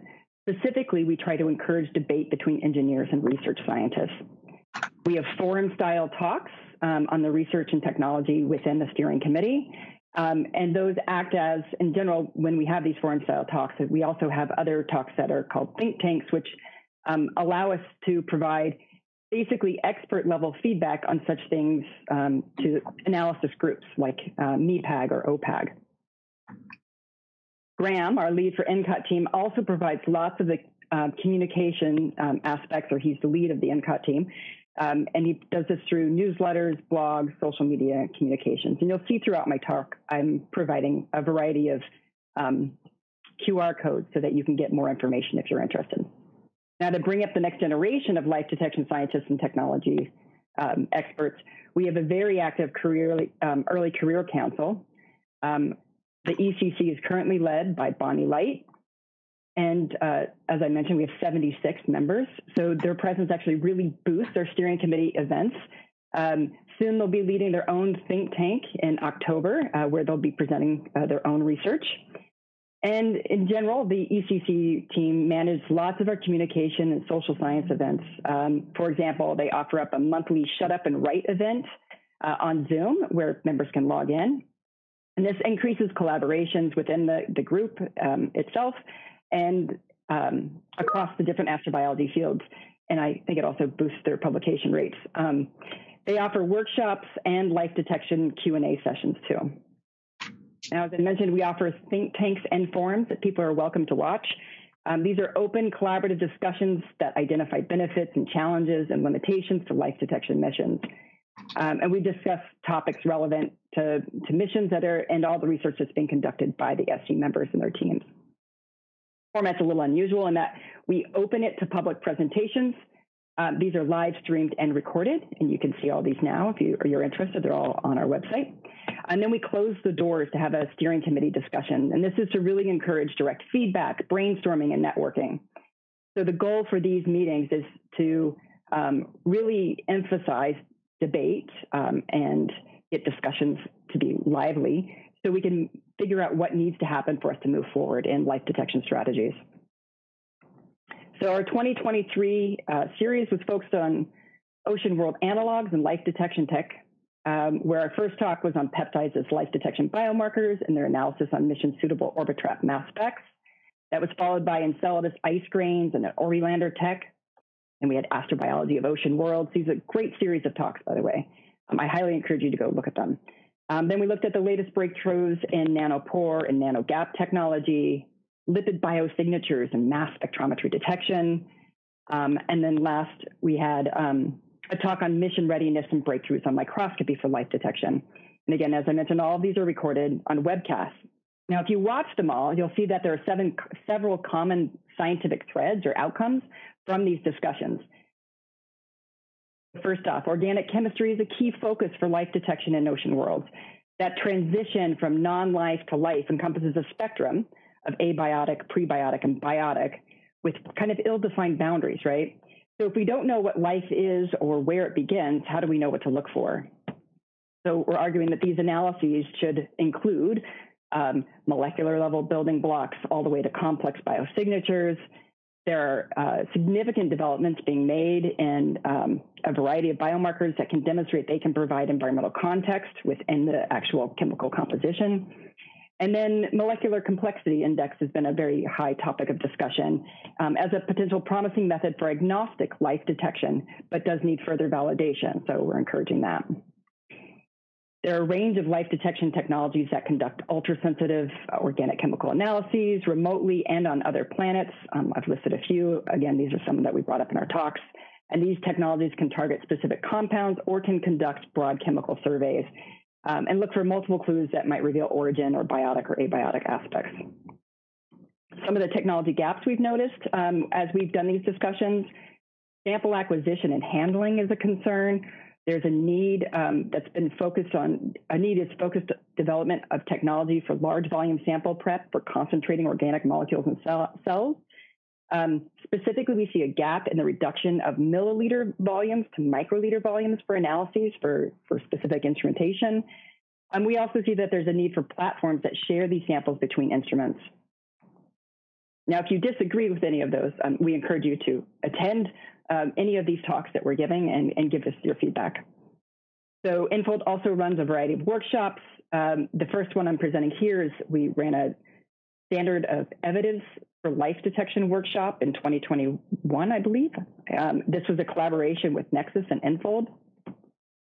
Workshop was in response to a paper calling for a framework for reporting evidence for life beyond Earth.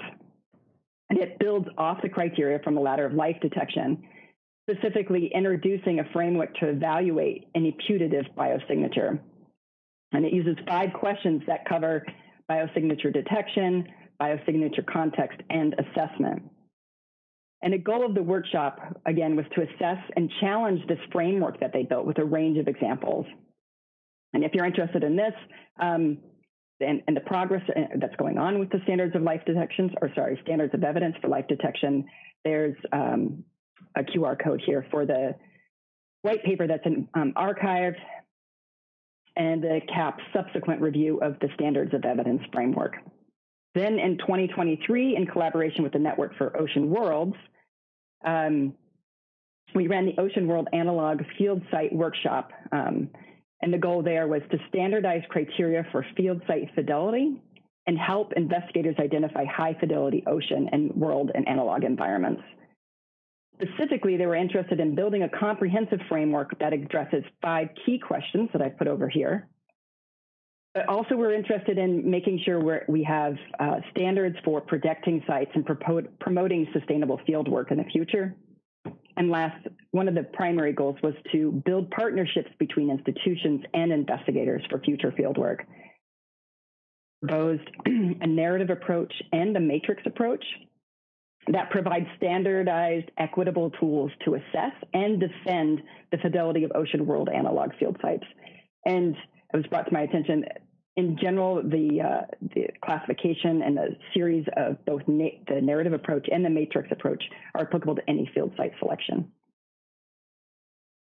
One of the other outcomes of that workshop has to increase the diversity, inclusivity, and the equitability of astrobiology field research. We generated an interactive map, and it's available on our website that will help you make connections for new investigators who are looking at doing future fieldwork. In 2021, one more minute, Brooke. Great. We brought together NfoLD and NExSS to build a simulated mission to detect life on a new ocean world. This was at the University of Washington. They got to design their own mission and run their own experiments and analyze over a total of 90 data sets, which was concluded in a live 3-hour debate. And I wanted to point this out because it was a beautiful collaboration that brought together over 30 astrobiology experts from many of the research coordination networks you're hearing from today. Last, our team generates public accessible research highlights on the latest findings in life detection tech. This one is from Alan Hill's meteorite that was showcased by the program officers at NASA headquarters when they presented their progress report for astrobiology. And we make these every month, and they're easily accessible on our website. Thank you for your time. Thank you very much. Next up is going to be Rob Zellum presenting for NExSS, but I am going to give a quick reminder that we have an upcoming Q&A period if folks have questions. So make sure to get them in the chat and we will answer what we can in the meantime. Finally, I will thank Brooke for her great presentation on behalf of NfoLD and invite Rob to start sharing his slides, and we will hear about NExSS. And can you see the slide okay? Yes, we can. Cool. Thank you for having me, everyone. I'm Rob. I'm presenting today on behalf of our new NExSS co-leads, over Colin, Hillary Hartnett, Jessica Noviello, Linda Soul, and myself. We're all new here, except Jessica has been an excellent sort of common thread that's been guiding us new co-leads on how to run NExSS and how to prepare for the next few years. So NExSS stands for NASA's NExSS for Exoplanet System Science. And what we're ultimately doing here is we're working together to find life in the universe. So NExSS goals can only really be achieved by interdisciplinarity. So we're aiming here to bring together planetary science, earth sciences, heliophysics, and astrophysics to help us study planetary habitability and the search for life on exoplanets in order to answer these fundamental questions related to planet formation, evolution, diversity, habitability, and signs of life. And membership is open to any scientist working on NExSS science areas, so we encourage you to join. As I mentioned earlier, NExSS is really working to help bring these communities together to foster communication, folks working together. So, for example, we're building community and advances our science in workshops and conferences, such as Hab Worlds, Biosignatures, Technoclimbs. We're collaborative exoplanet observing communities. So, for example, the James Webb Space Telescope early release science proposals came out now naturally out of NExSS and all of the work that they've been doing there. The science working groups, we have intermodel comparisons, habitability quantification, technosignatures, and science communications. And we have a quarterly steering committee or PI meetings. We have a Slack workspace, which I'll be talking about a little bit later. We have working groups, early career channels. So it's really easy to stay in touch with folks and to help communicate via our Slack workspace. We also have newsletters, website, publication bulletins, and email lists as well. So I want to run through our new ICAR groups here. The first up I'll be talking about is the CHAMPS team, which is led by Kevin Stevenson out of Johns Hopkins APL, and the science PIs Ravi Kapralaru at Goddard. And ultimately what they'll be doing here is they're aiming to answer the overall arching science question of, can M-dwarf planets support life? And if so, how do we best observe and characterize them? And to answer this question, they'll be focusing on 4 core tasks here. They'll be looking at planetary processes of M-dwarfs, planetary atmospheres, star-planet interactions, and exoplanet observations. And all their deliverables are from one task, such as task 1, are then used as inputs to the next. And they're looking forward to James Webb observations that will also yield quantitative constraints that feed back into their models. The next group is led by Michael Way out of Goddard as well, the Goddard Institute for Space Studies. And this is Habitability Space, which is exploring a new frontier via climate models and planetary statistics. And they've broken up their study into 3 themes. The first theme here at the top right is going to be studying Venus, Earth, and Mars through time with global circulation models to determine how habitability is imprinted on planetary spectra. Their next theme is then exploring habitability across a range of orbital parameters, such as orbital eccentricity or obliquity.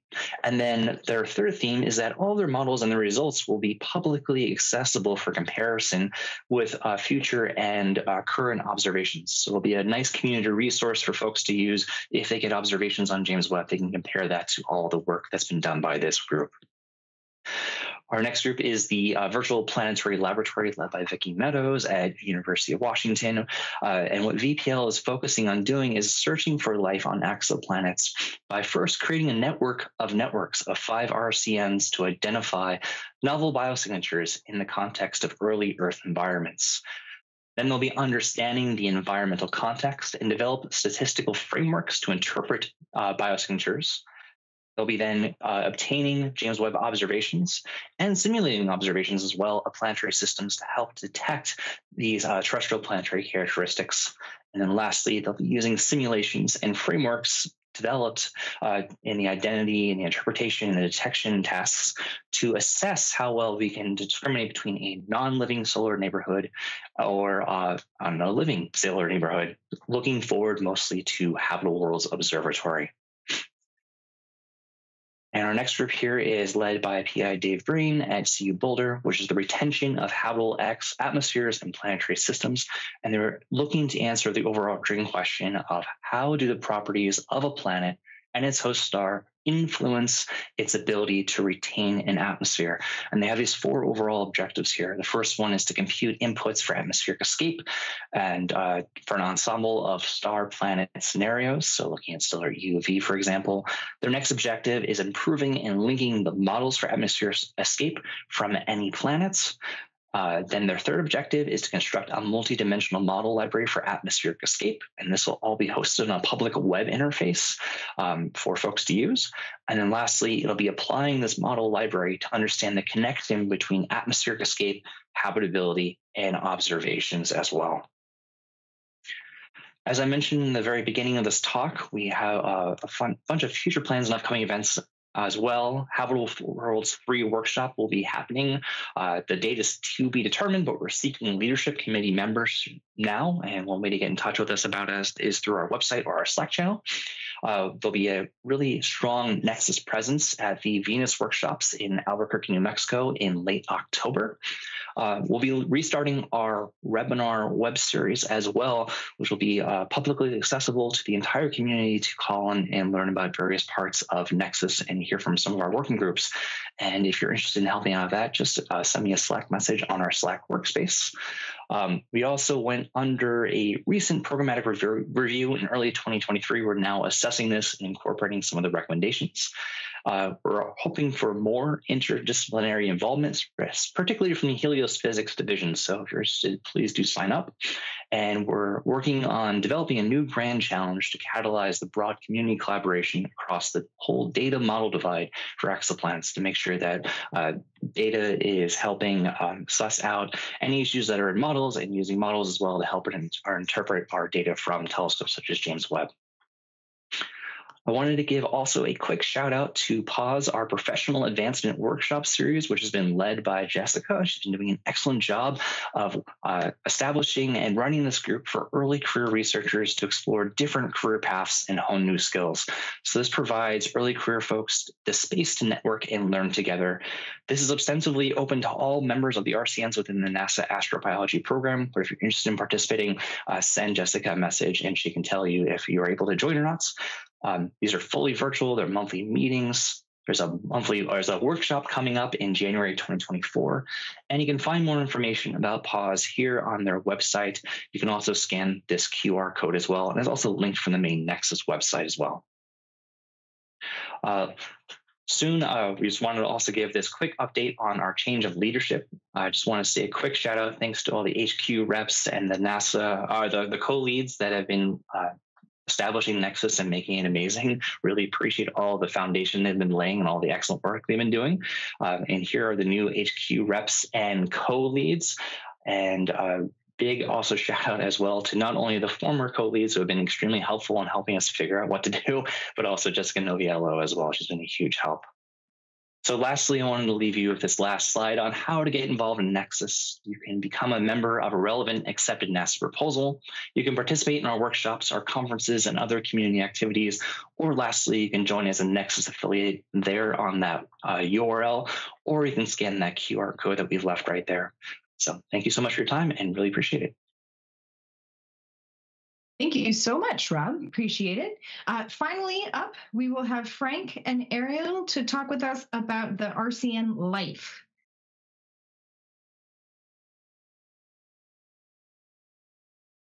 Here's Frank. Ariel, are you on as well? And there you guys are. The floor is yours, gentlemen.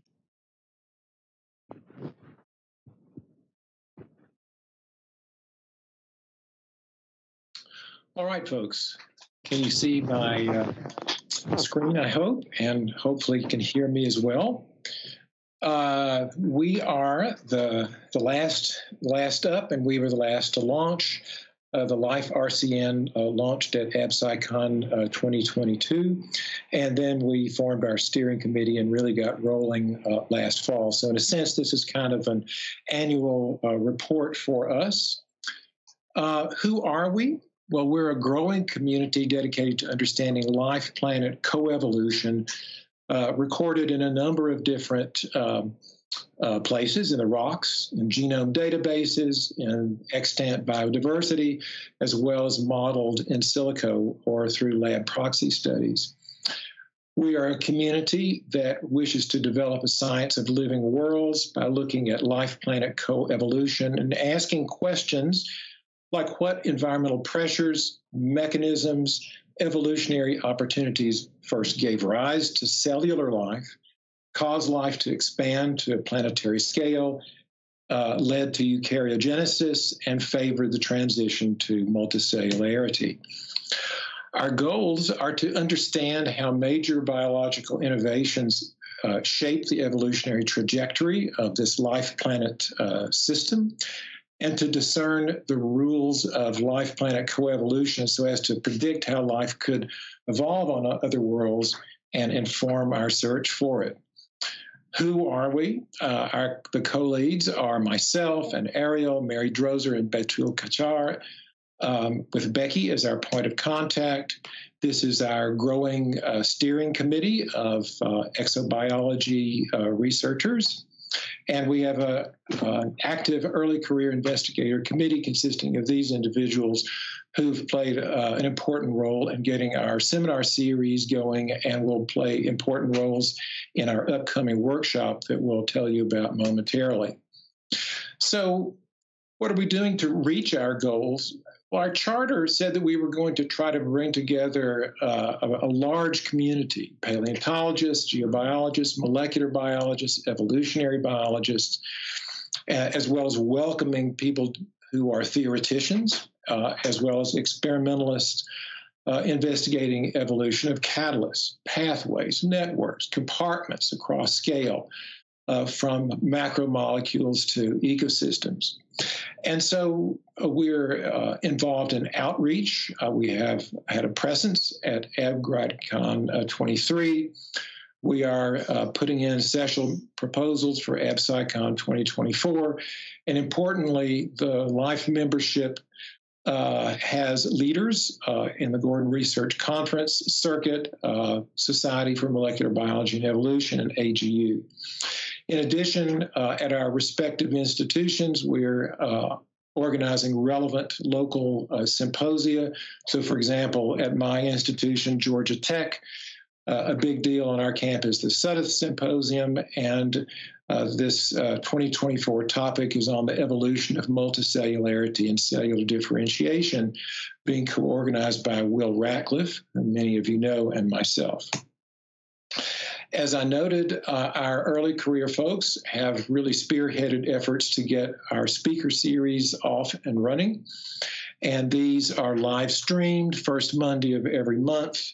30 or 40-minute talks followed by moderated Q&A.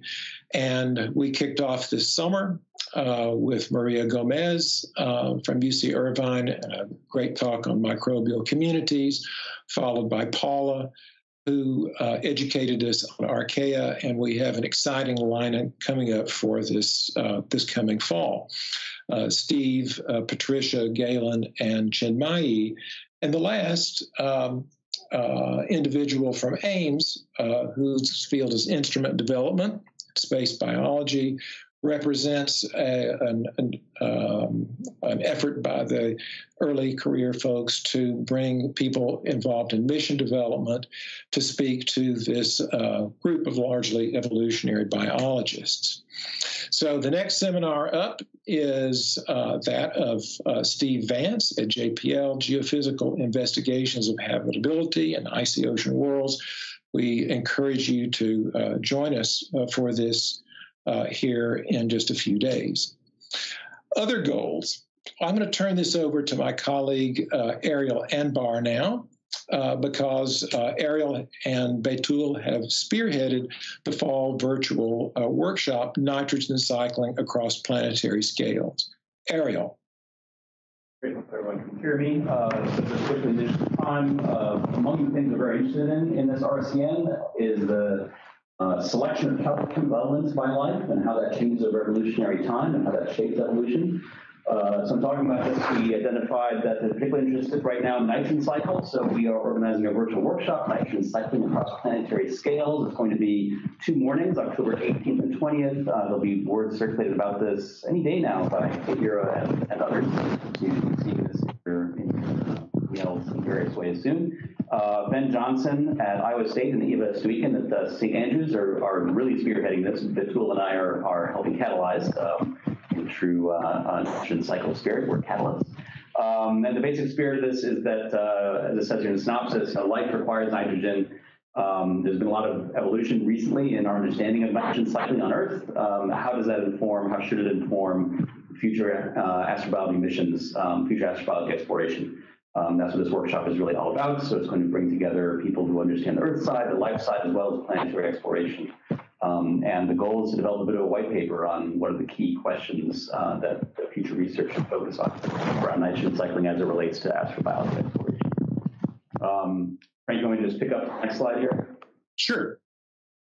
So we're going to close out here by talking about a couple of ICARs that are now affiliated with this RCN. So one of them is the MUSE ICAR, Metal Utilization and Selection Across Eons. Betul is the PI, I'm the deputy PI. You can see here this list of other illustrious folks who are co-investigators in this project. And next slide. Broadly, this project is about understanding, you can think about it, really think about it as the rules of element selection in life. Why does life choose what it chooses in terms of elements? To what extent it doesn't have to do with availability of the chemical elements through time versus the particular chemical properties of chemical elements. Both of those are important, and the interplay between that is interesting but poorly understood. We focus in particular on the nitrogen cycle, but not exclusively. So we bring together, then MUSE brings together geoscientists and life scientists to try to understand the interplay between geochemical availability and biochemical need and chemical function, and how that shapes the evolution of in particular, metal use in key enzymes like nitrogenase for the nitrogen cycle. Next slide. The I-card's already been somewhat productive. As you might imagine, since we're interested in metal use over time, that means we're interested in oxygen over time, because that affects the availability of key transition metals, especially our hobby horse molybdenum, which is important for nitrogen fixation and the nitrogen cycle. So we've had some recent work around reassessing the rise of oxygen in earlier history and its effect on molybdenum availability in the oceans. A really cool paper by Evans et al. Here that establishes that hydrothermal systems, which heretofore have not been thought of as a major source of molybdenum in the oceans, which they aren't today, probably were a major source, or at least a non-trivial source, in Archean oceans in a sort of much more anoxic world. And then a variety of papers here, Garcia, Peng, and Kenzie et al. Are just three of a slew of papers coming out, in particular from Beitul's group, that are looking at ancient proteins and doing various other things to try to understand evolution of these metabolisms. In the interest of time, I won't go into any detail on any of those. Back to Frank. Great. So again, what are we doing to reach our goals in terms of research? We have one ICAR associated, a new ICAR selection associated with this group, and we've invited the PI, namely myself, to tell you a little bit about this. It's entitled Engine of Innovation, How Compartmentalization Drives Evolution of Novelty and Efficiency Across Scales. Really excited about this team that includes Jeff, Shelley,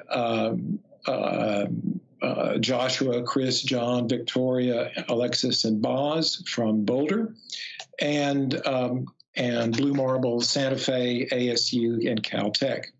So a turning point in life's history occurred when populations of self-replicating molecules crossed the Darwinian threshold to cellularity.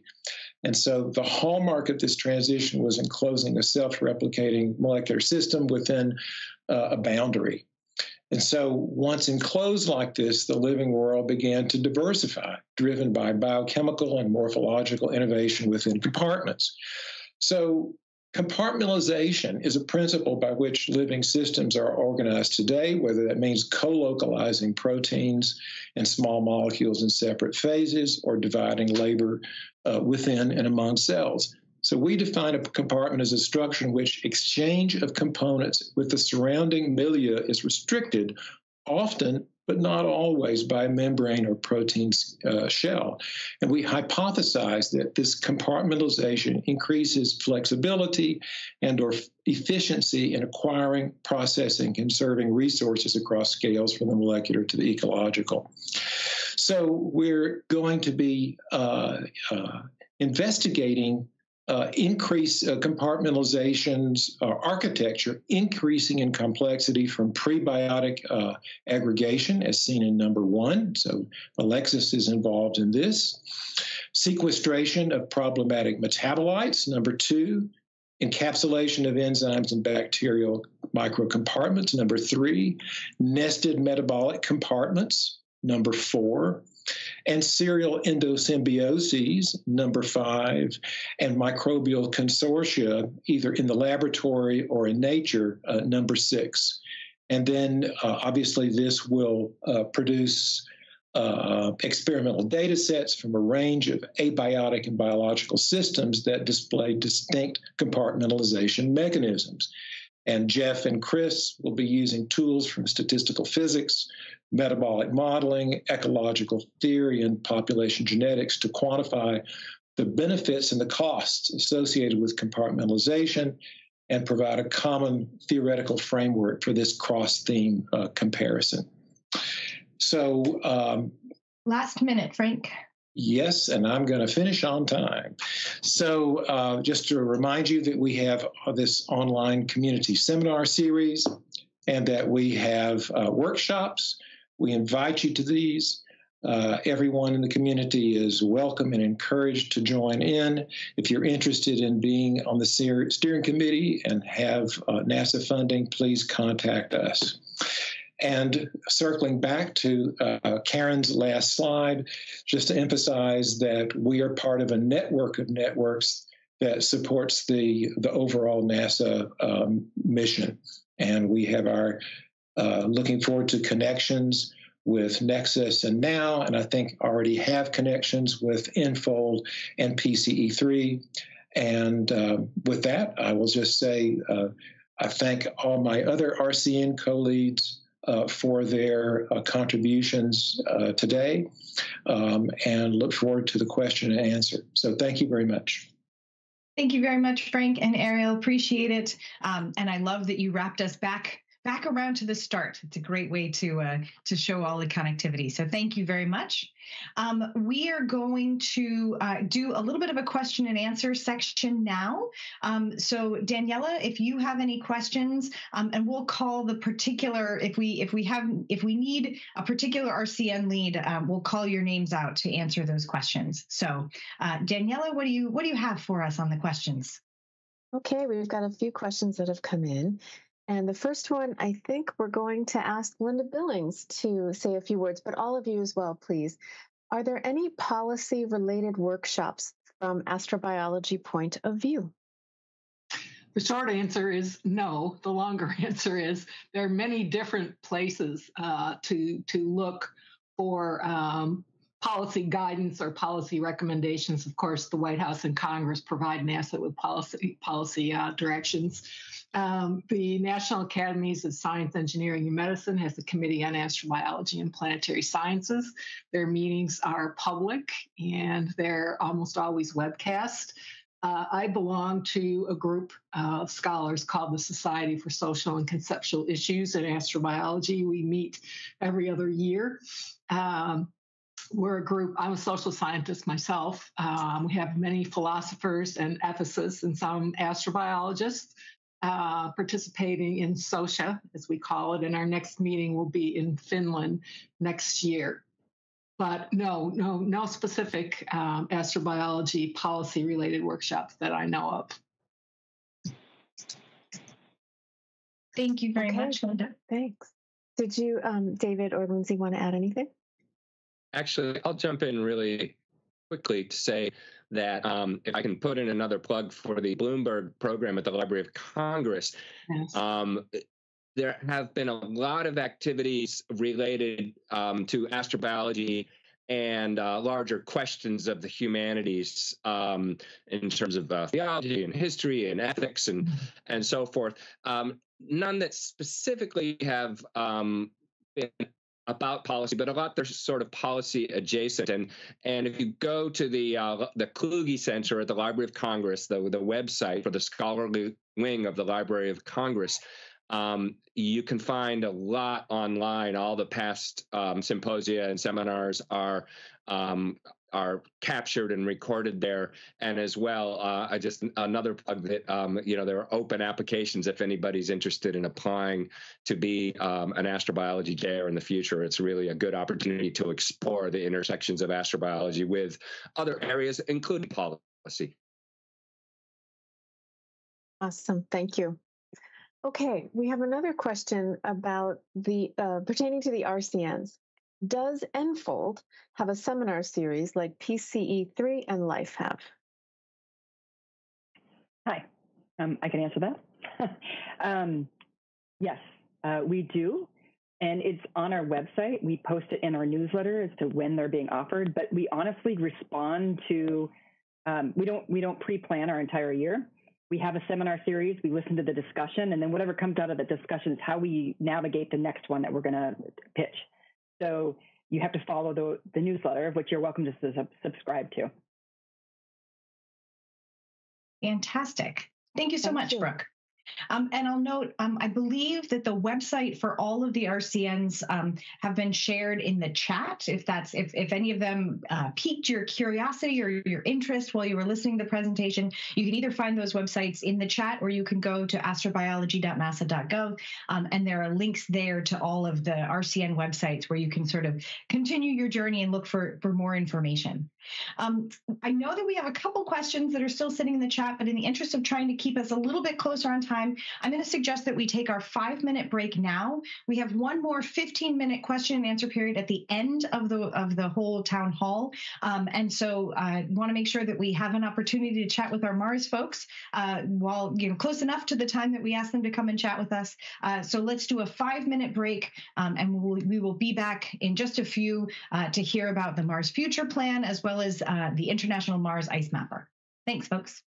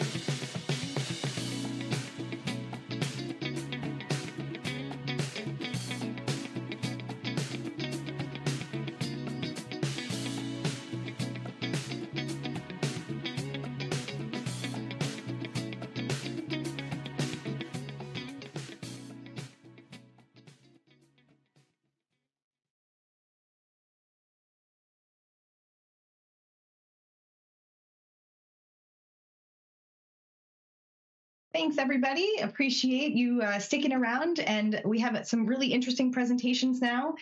The first off will be Tiffany Morgan, who will be presenting on the Mars Future Plan. Tiffany? Good afternoon. I am going to share my screen now. Can folks see that? Looking great. Thank you.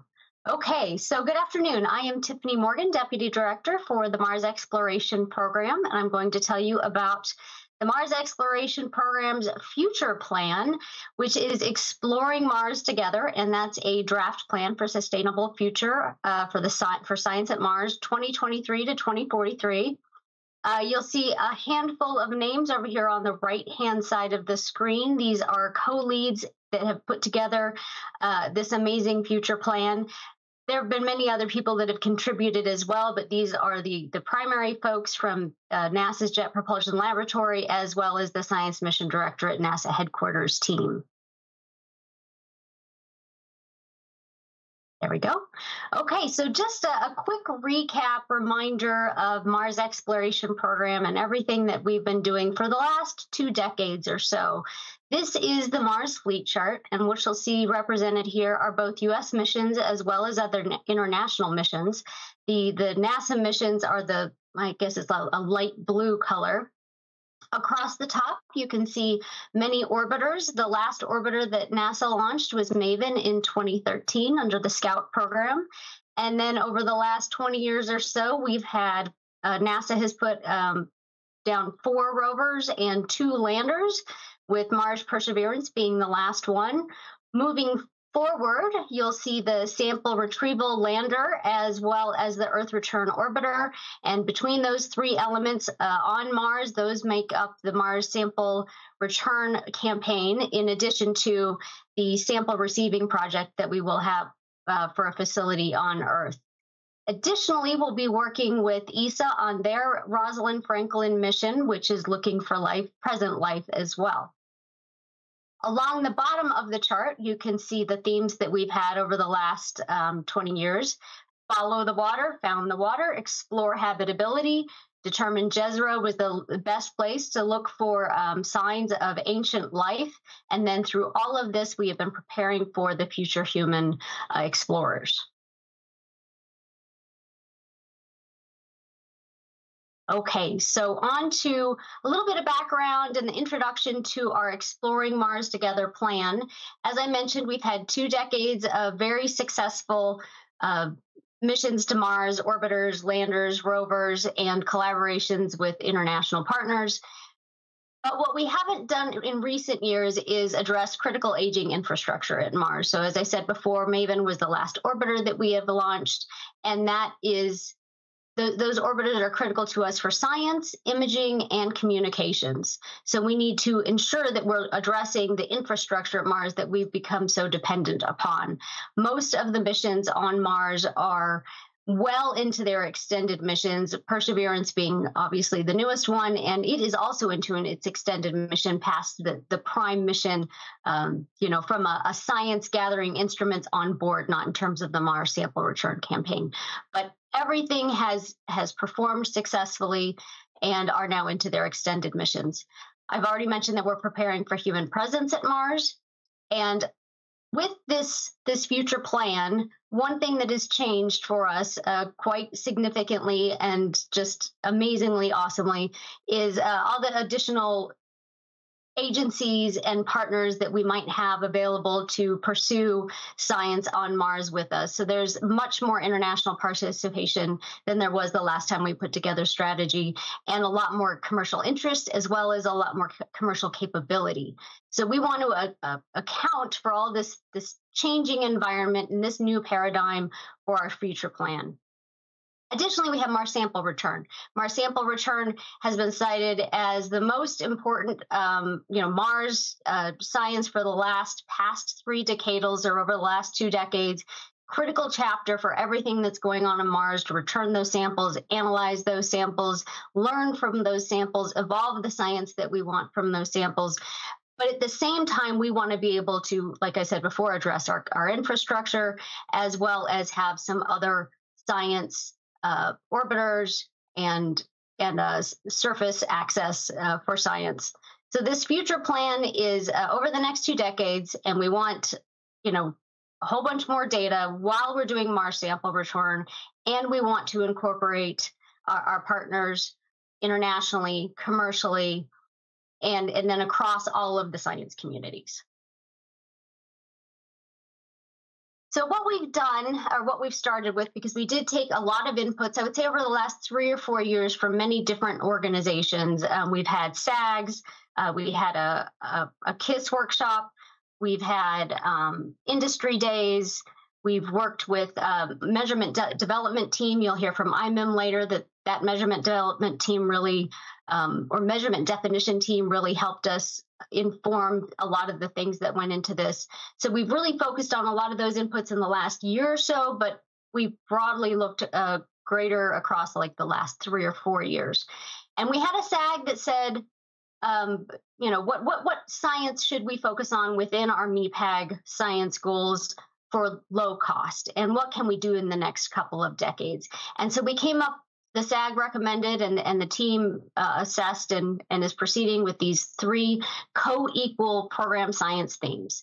1, explore the potential for Martian life, support human exploration of Mars, and discover dynamic Mars. And discover dynamic Mars is, to me, a little bit more network science or system science, looking at things across the globe a little bit more holistically. But I think of most interest probably for this audience is explore the potential for Martian life. So I'm going to go into a little bit more detail here. So within this science theme, we have 3 primary goals. 1 is searching for biosignatures past and present, understanding temporal and geographic patterns of habitability, and examining the samples from MSR to understand Martian geological biological processes. If you're familiar with the decadal, one of the things that the decadal called out is the Mars Life Explorer, or EMILY. And we've generically taken that concept and called it Search for Life. And this is something that we've incorporated into the future plan. And one thing that's up and coming is a joint Search for Life SAG between astrobiology and Mars communities to help us identify where we might want to go on Mars to search for life, and then what technology we would need to develop or to evolve to search for life in those areas. So that is a key tenet of what we're doing in exploring the potential for Martian life, as well as knowledge-driven, discovery-driven science that we gain from the samples, the knowledge that we get from those Mars sample return assessments and analysis. And then I don't want to leave out physical access to the subsurface. We're also looking at drills. I think that Search for Life SAG will also help us identify if subsurface is where we want to go and what we need to do in those areas. So what we've done to make sure that we can accomplish this science is we've put together 4 different initiatives as the framework or the foundation for this future plan. The first one is to expand opportunities to explore Mars through competed, lower cost, more frequent flight opportunities. So low cost is an area that we want to explore and make sure that we have opportunities there, and that really helps the system science. But there's also some medium cost, and I'll talk a little bit more about that in a minute. Strengthening and broadening the infrastructure. In order for us to enable the low-cost missions, we need to make sure that there's infrastructure there to support those missions so that the missions themselves don't have to bear the brunt of incorporating the infrastructure. Also, key technologies. We want to really beef up the technology program we have within Mars Exploration Program for future missions. And then, of course, last but not least is the people. And we want to enable participation in Mars exploration for all communities. So a little bit more about each of those initiatives. Okay, so mentioned the lower cost, more frequent flight opportunities. We'd really love to be able to take advantage of, a launch every 26 months to Mars. And what we want to do in this area is compete small missions at $100, $200, or $300 million level. And that could be a mix and match. And this draws on experience from the lunar programs, the COTS and the CLIPS programs. And we're looking at different one-step or two-step processes, but this is really becomes kind of our sustainable base for the Mars mission to make sure that we have opportunities at every launch and for new scientists, for people to, garner more science data. We also have the medium class missions, and this is where, an Emily or a Search for Life type mission would fall into. This is strategic decadal class science, more complex instrument suites, and, scalable to significant discoveries. And then the last area, or the last objective in this area, is so that we can take advantage of our partners' launch opportunities. So we want to do competed payloads so that we can be flexible to quickly and responsibly respond to any opportunities that come our way, not just the base framework that we're planning for, but be able to take advantage of any opportunity we can to go to Mars. In the area of infrastructure, these are somewhat prioritized with a separate category for infrastructure under access to Mars. But as I mentioned before, we have the Mars Telecom Network. No point in doing science if you can't get the science data back. We need to be able to have that science here. High resolution imaging, HiRISE on Mars Reconnaissance Orbiter is almost 20 years. It'll be 20 years old in 2025. So we want to make sure that we have that capability on Mars. Global meteorological monitoring, I mentioned, network science as well as preparing for humans. This is critical in that area. Sample handling and receiving, so that would be the sample receiving facility that we're preparing for the returned samples. Ground receiving networks, data infrastructure visualization and analysis. And then in the area of access to Mars, spacecraft delivery, so this would include ride shares, propulsive access, and then payload hosting opportunities. In the area of technology, these are not prioritized, but entry descent landing systems and surface access, continuing to evolve our technologies there, aerial mobility, in situ surface mobility, novel surface mobility, and autonomy. Revolutionizing subsurface access up to hundreds of meters.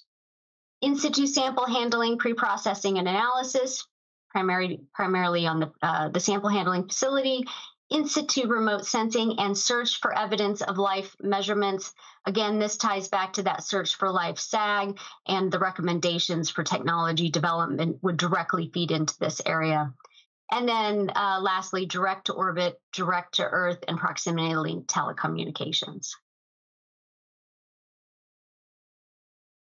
And then in the area of, DEIA and inclusivity, making sure that our underrepresented communities are involved in Mars and exploring Mars.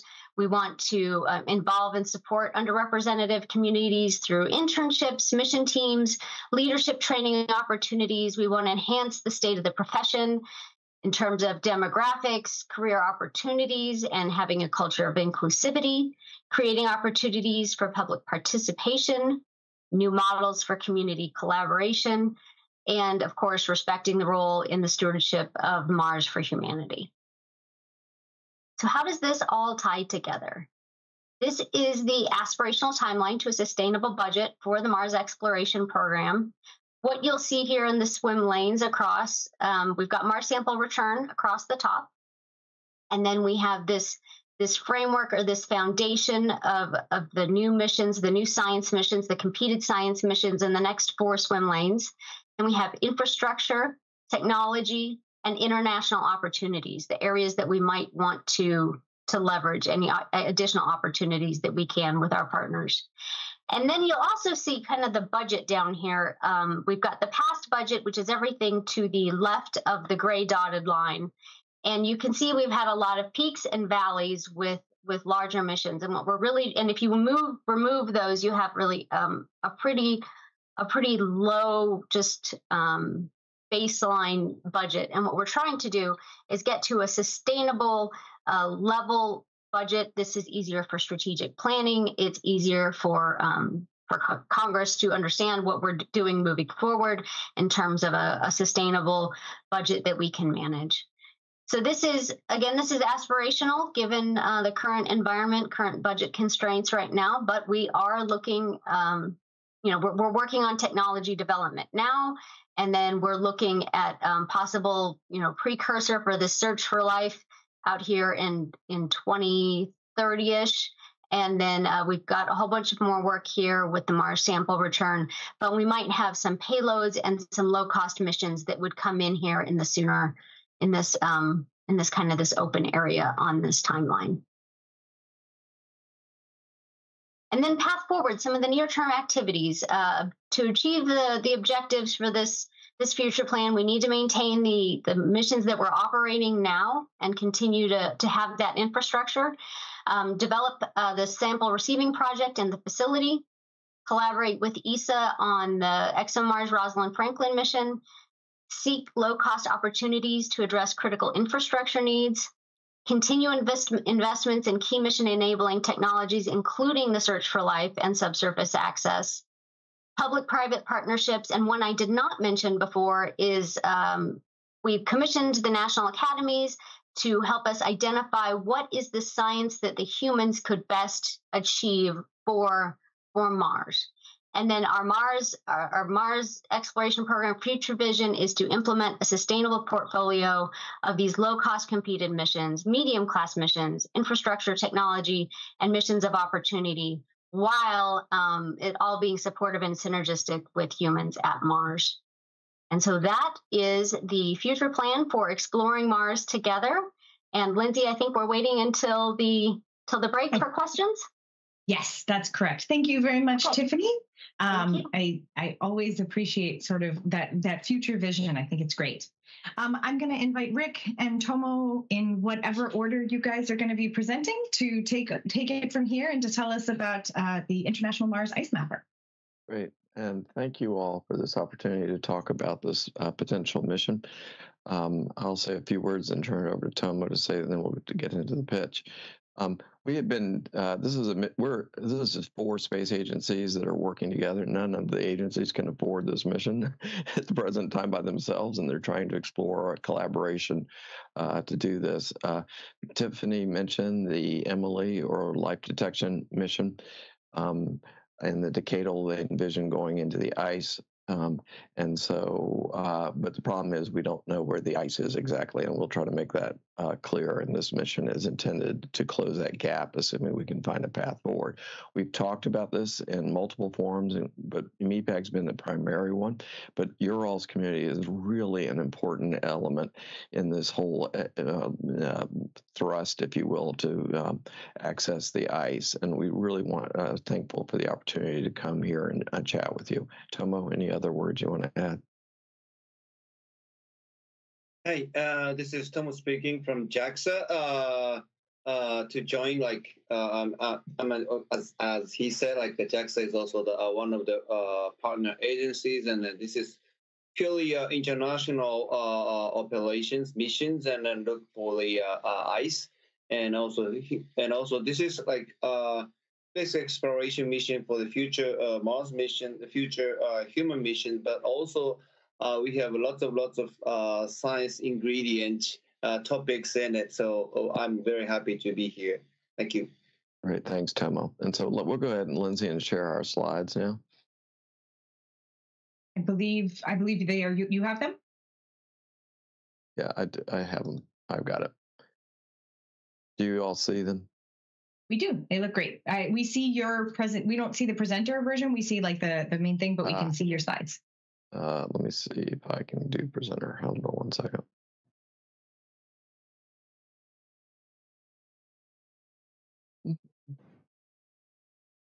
No, I see. Hang on 1 second. Sorry, it's a long week and I'm running. Is that better? That looks great. Okay, great. So we kind of gave an overview. This effort started a number of years ago, actually right before the decadal came out. And the decadal was actually asking many of the same questions. But the big question is, what is the grand science questions that can be addressed with the power of humans and machines at Mars, and something that's really worthy of the endeavor? And NASA internally, but the other agencies did. And then actually the decadal came back with a very similar answer. And the answer was that search for life with access to near surface water ice is a focusing precursor for the ice mapping. And as a focusing precursor is the ice mapping requirement.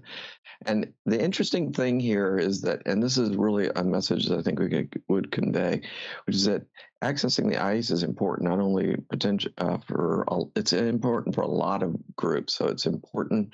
It's one of the four main areas we know for astrobiology. Climatology is there, and geology are all enhanced dramatically by being able to drill down and seeing that time dimension there. The other thing is that there's a strong synergy with human spaceflight in the sense of ISRU needs, where they need significant amounts of water to produce methane, which is that along with oxygen are key for reducing the overall costs of these missions. So you start to see a really nice synergy here. Now the equipment for drilling is different, but the need to access that subsurface is basically the same.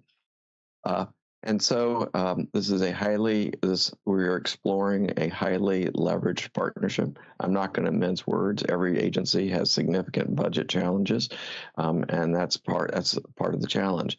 But the importance of, those are very real challenges, but the importance of understanding this new dimension at Mars is key. And so these five space agencies have been working together. Tomo with Jackson, you got OSI, CSA, and NASA. And then you also have the Netherlands Space Office.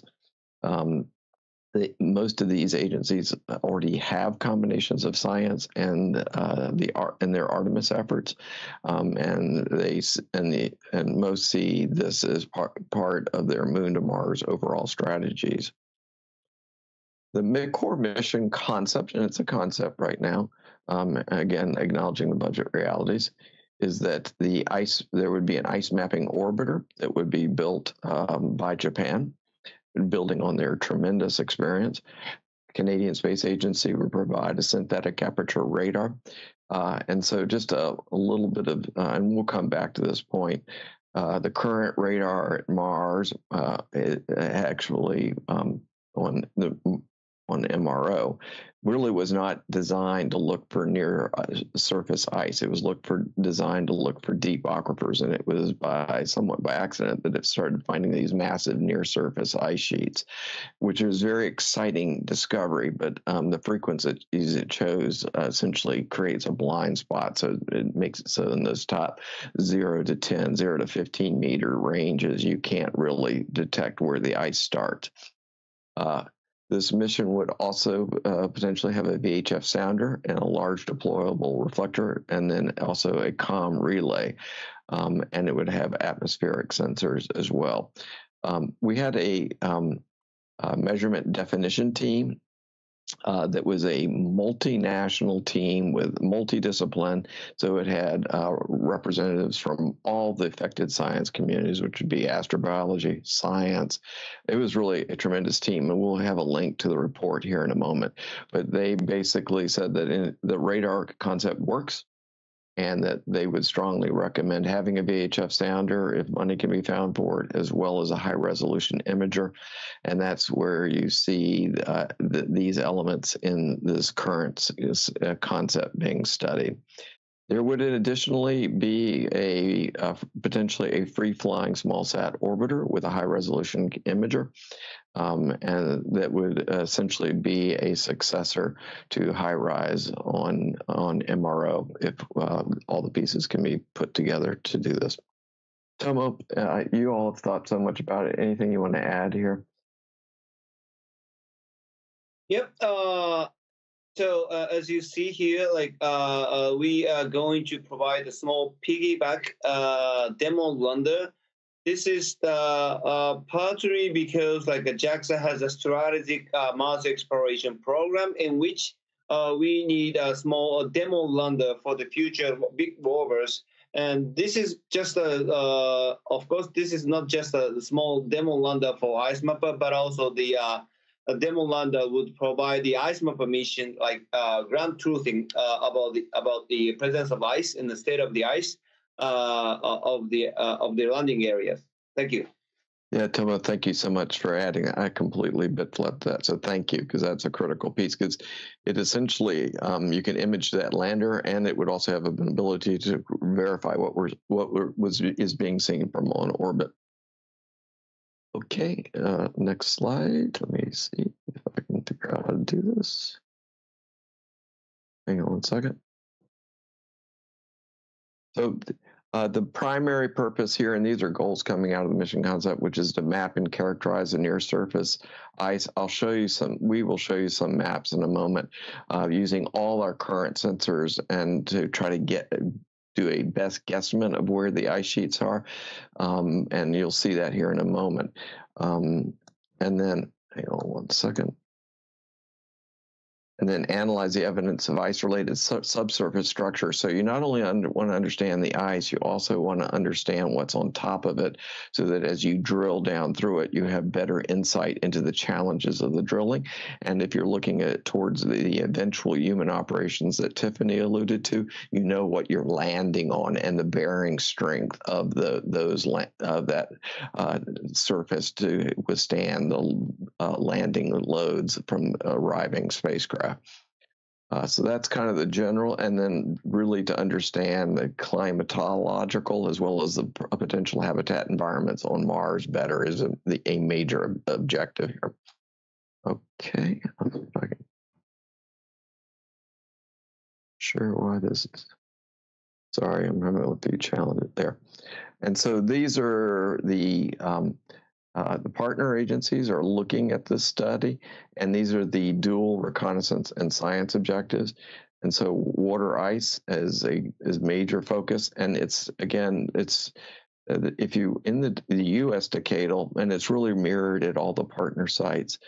This access to ice. So they envisioned that in the U.S. decadal, for example, they assumed a mapping mission like this.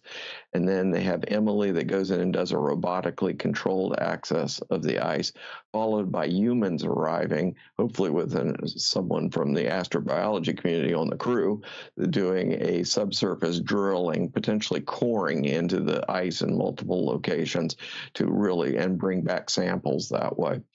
And so understanding where that ice is, when MRO went with Sherrod, again, it did not have the ability to see in close, and you really want to minimize how deep you have to go with initial drilling. And we've seen this on the InSight. It's difficult. And so the art becomes finding locations that are close to the surface that you can access the ice for both science and for ISRU, and minimize how much drilling you have to do from the engineering standpoint.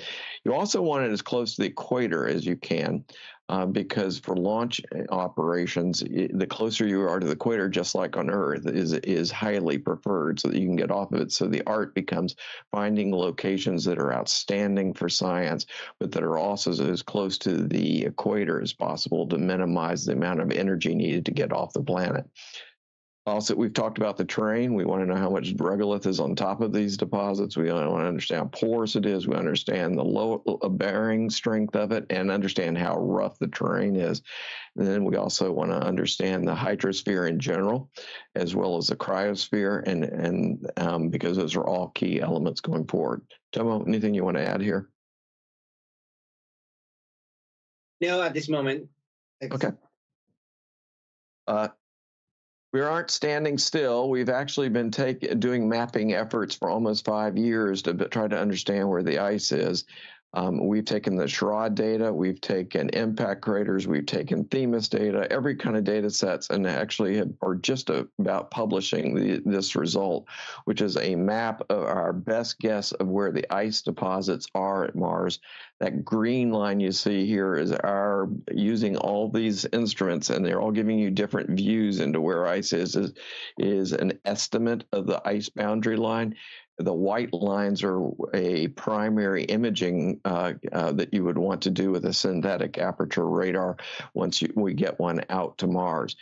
That's the primary one, but in the end, you really want to image as much of the planet as possible to really understand how these ice deposits, where they're located, and how thick they are, for all the reasons that all of us, collectively would make, given the large interest in this kind of area. Tomo, anything you want to add here? No, thanks. Okay. Hang on one second. I'm not sure why this thing is so slow to change. Sorry. Oh, hang on. There it did go finally. So these are when you take those white lines, these are the initial imaging areas, but we would want to be imaging as much of the planet as possible. And as Tiffany alluded to, one of the choke points is the comm back to Mars. One thing that's exciting about this mission as it's currently being conceptualized is it has a 6-meter dish that can blast data back to Earth. So that's will be key for pumping data back, because synthetic aperture radars involve a lot of data. And so these things really tie together nicely. This is coming out of the decadal, but it talks about that mid-latitude mapping. Then it talks about the robotic ice sampling in the mid-2030s. And then when humans getting there, you're accessing it for science, which would be coring into that ice like they do in Antarctica, as well as for ISRU purposes. ISRU purposes will not happen immediately. That is, at least in the NASA architectures, they won't. And that's completely understandable. But it is so difficult to drill at Mars that you want to get going on understanding those deposits as soon as possible. And anyway, these are the references to the U.S. planetary decadal there below for your reference. So these agencies came up with a core set of missions, and I mentioned, Tiffany actually mentioned it, the measurement. We did have an international measurement definition team. We had 147 highly qualified applications. 53 were selected across the planet, and they had expertise in all the areas, including astrobiology, radar, ISRU, and the team composition, as I noted earlier, spread across planetary science and human exploration. It was an amazing team, and 10 countries are represented, and we had diversity across gender and career stages. And their report basically confirmed the core concept of the radar, and it also highly recommended having a high-resolution camera as well as a VHF radar to really help characterize this. And so the agencies are actually studying those additions to see, what it would take to do those, assuming funds could be found. Tomo, anything you want to add here? No, it's perfect. Thank you. Okay. Good. So the key point here is the NVT science topics considered. They want to maximize science to the greatest possible. And so these are the key areas of focus, but we've pretty much talked through those. Tomo, anything else you want to add here? Thanks. That's good. Yep. And then here is a QR code to actually the report.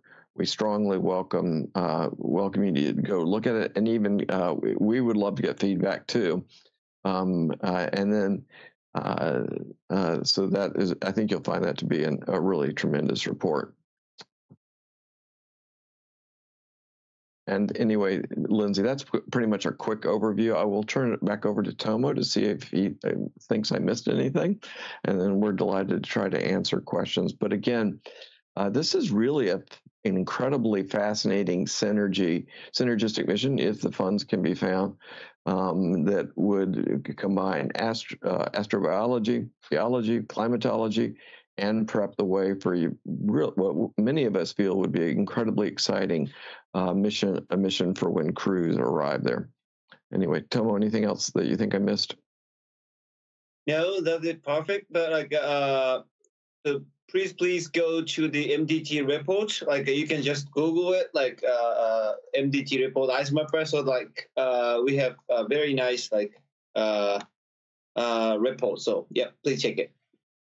And I might add one thing. The technology of this kind of a mission is challenging, but what's really fascinating is that there are incredible agencies across the planet that working together can make things happen. And it's a pleasure been working with Tomo and his entire team, and as well as everybody. It's really very forward looking. Everyone's trying to figure out a way to make something really cool happen. So thank you all very much. Thank you, Rick and Tomo and Tiffany, all for their great presentations. I think we've got time for questions, and I think you guys actually got us right back on time. So thank you very much, much appreciated. Always on time and under budget, right? Thank you very much for that.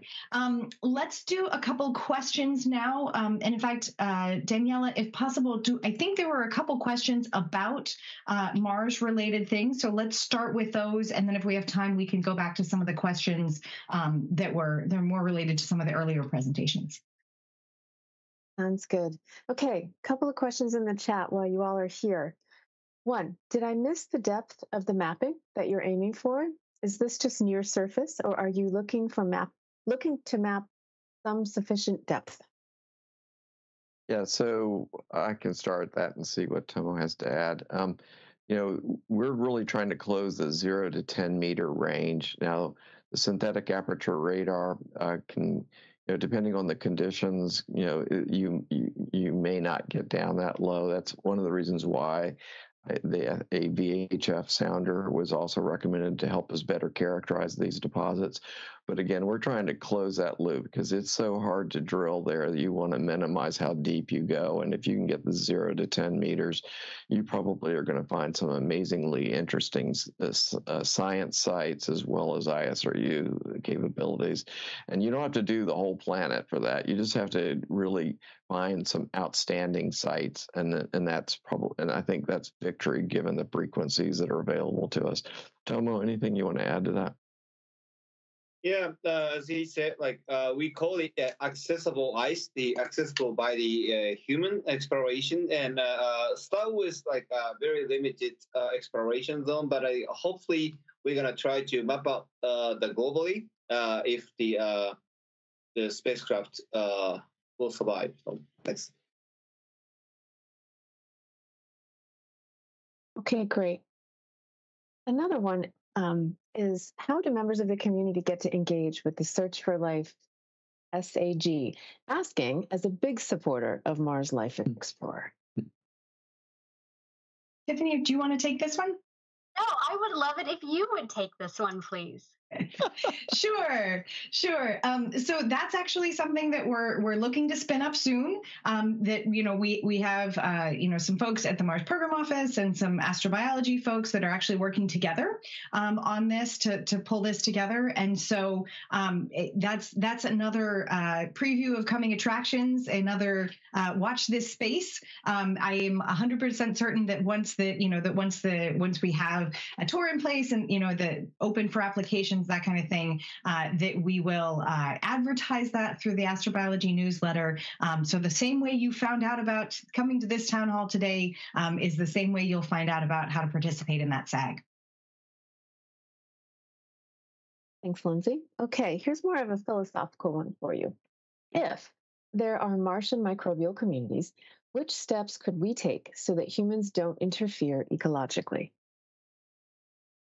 Oh, that's a good question. I will start a quick answer to it, and then invite anybody from who's on this call at this time to sort of to answer a bit. I'd say that the way that the first step is to answer the if question, right? And to start, the exploration, things like Mars sample return, things like the Search for Life SAG, those types of, the Search for Life mission, those types of things are really helping us to think about what life would be like, and how we would understand what it was like, and how we could make sure that, keep biospheres separated. Of course, I'll also note that, the whole idea of the way we approach planetary protection for a lot of our missions, is to assume that that's the case, and treat our missions in that way, such that we make sure that that we are not inadvertently doing that before we recognize that there is life on some planet. But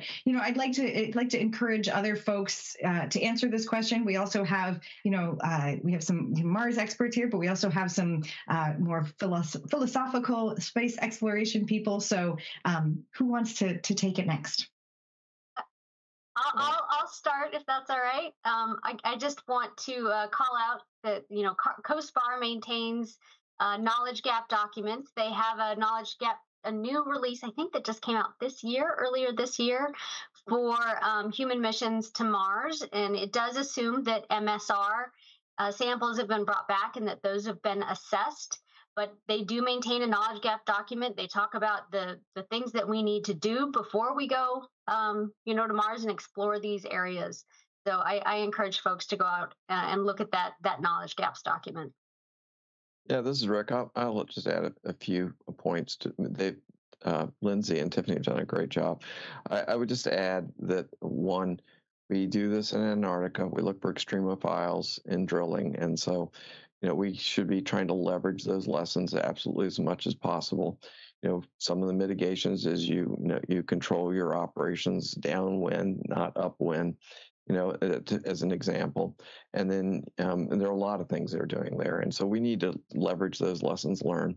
The human spaceflight systems, I spent probably 25 years doing that stuff. It's not going to be clean, so that's just calling a spade a spade. It doesn't mean that we can't do civilization-changing science by doing that. We just have to figure out a strategy that works across all the communities. And the third thing I would say is, rather than frame it as a problem, and your question really didn't do that, but some people do, ask the question, how can humans accelerate the search for life in a safe way? Because that is that's probably the reality, and we might as well embrace it and figure out how we accelerate this amazing search for life. Anyone else? Linda or David want to say anything else about this one as well? I think the answers you've all given so far are really good. I would just like to acknowledge that it's a good question, that this is a challenge for us, because the most interesting places to go on Mars are also potentially the places where we're at most risk of interacting with something interesting that we don't want to harm. So it's something that we take very seriously, and that there's a lot of thought that goes into this, and as Rick said, that we do have some experience in environments on Earth trying to sort of do safe exploration in this way, and we're going to apply all those lessons to Mars. And so we appreciate the question, and it's something that we really do take seriously. Yeah, and just to add, you can access NASA's planetary protection policy documents online, and I'll post a link in chat to an announcement from almost exactly a year ago about the NASA release of a new planetary protection standard. And as Tiffany mentioned, COSPAR and NASA make sure that their policies are parallel.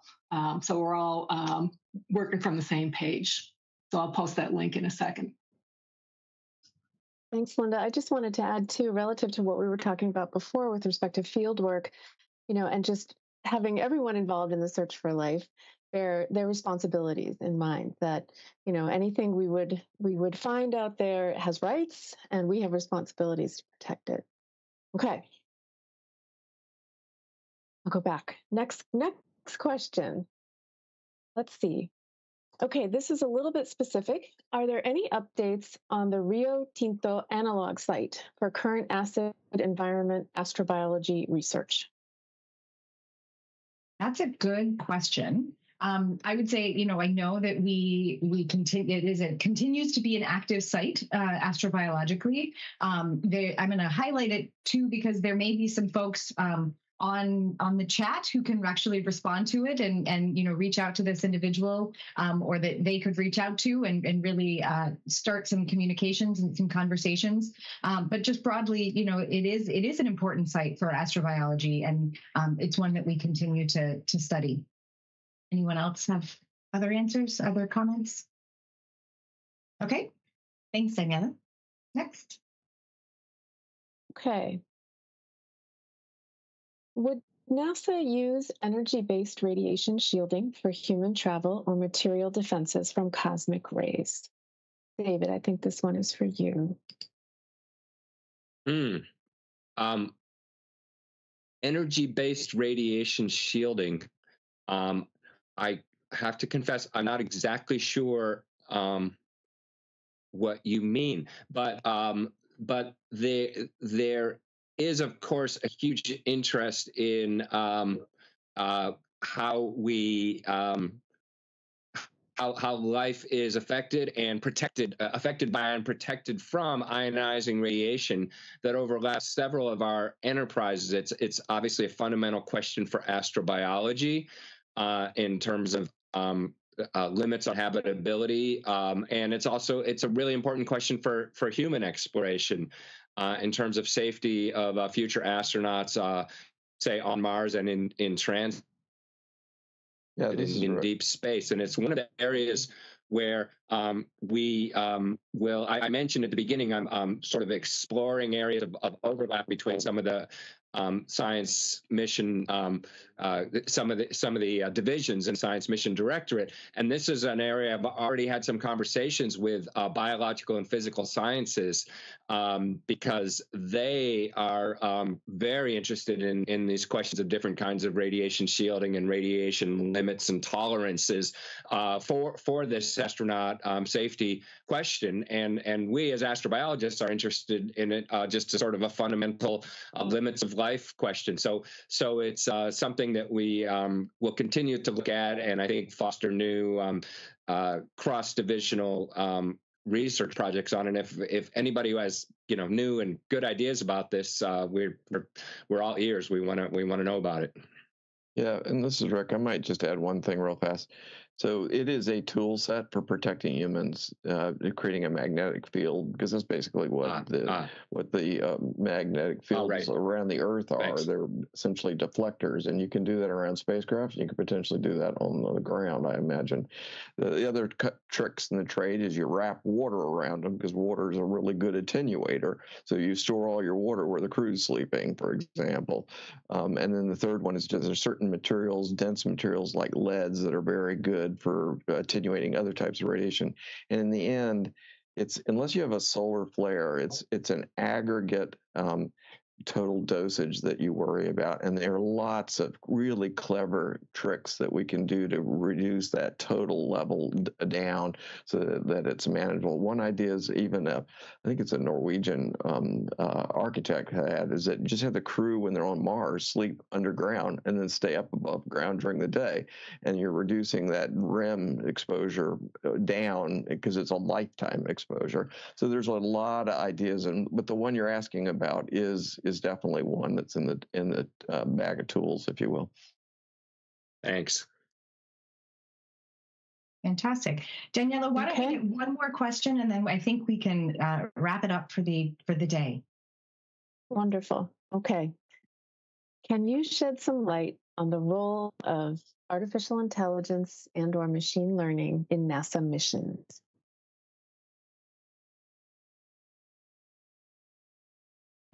I'll start. I can start and see what others have to add. So I come out of the aerospace world, and there is a real hesitation to use dense chips for understandable reasons, because you can get single event upsets that completely tank the computer, and we have them occur all the time in spacecraft.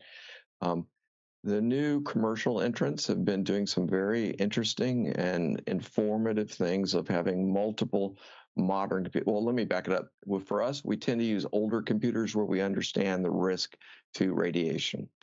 The newer companies are using modern computers, but they just bring up 5 of them, and if one of them dies, they can see that it's died, and the other 4 take over. And that way they're able to stay with state-of-the-art computers. I personally believe we need to really build on that knowledge, and because the artificial intelligence systems are going to even denser computers in terms of chips.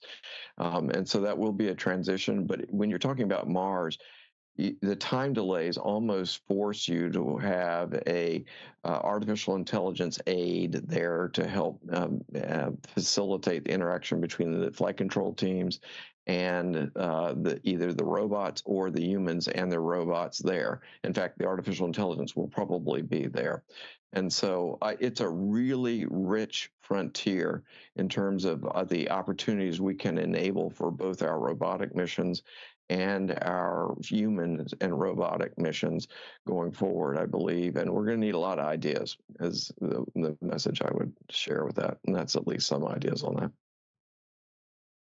And I'm happy to provide a slightly different perspective in terms of autonomy versus AI versus machine learning.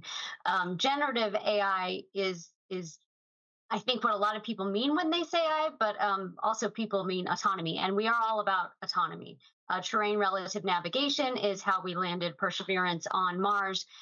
Machine learning has been utilized for data analysis in terms of crater mapping of both the Mars and Moon and other areas. So those are areas we definitely encourage. AI, machine learning, or autonomy. In terms of generative AI, Chat GPT and things along those lines. I think we're still learning, still trying to understand how we can utilize it, but it is not part of our current baseline for technology development. Yeah, just to add, I completely agree with Tiffany. I was actually referring to the latter one. Having sat on flight control teams for years, I will tell you, we're not going to have flight control teams for human missions to Mars. They're going to be flight support teams. And that means you're going to need to be exploring that frontier a lot to really understand it. And I personally believe it can be used for robotic missions and the flight control teams that can be used there too. But we have to learn how to do that. Thank you both, everyone who spoke today, who contributed, who gave presentations, who answered questions. I will say, I understand there was one question or couple different questions in the chat that were about specifics about some of our research programs from some of the earlier presentations.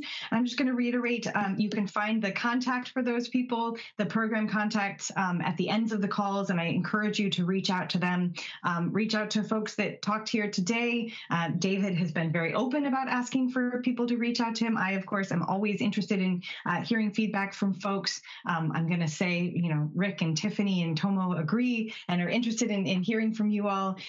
So I will just wrap us up. I will finish us off by saying thank you all who presented and chatted and answered questions today. Thank you all who attended for coming and listening. And we hope to do this again to talk about different astrobiological topics, to hear from maybe some different missions, that type of thing, going forward. So thank you all. Have a great Friday, the rest of your weekend. This recording will be available. A lot of the links that we mentioned, we're going to try and put on the program website. So have a great one. And this is the Astrobiology Program Town Hall signing off.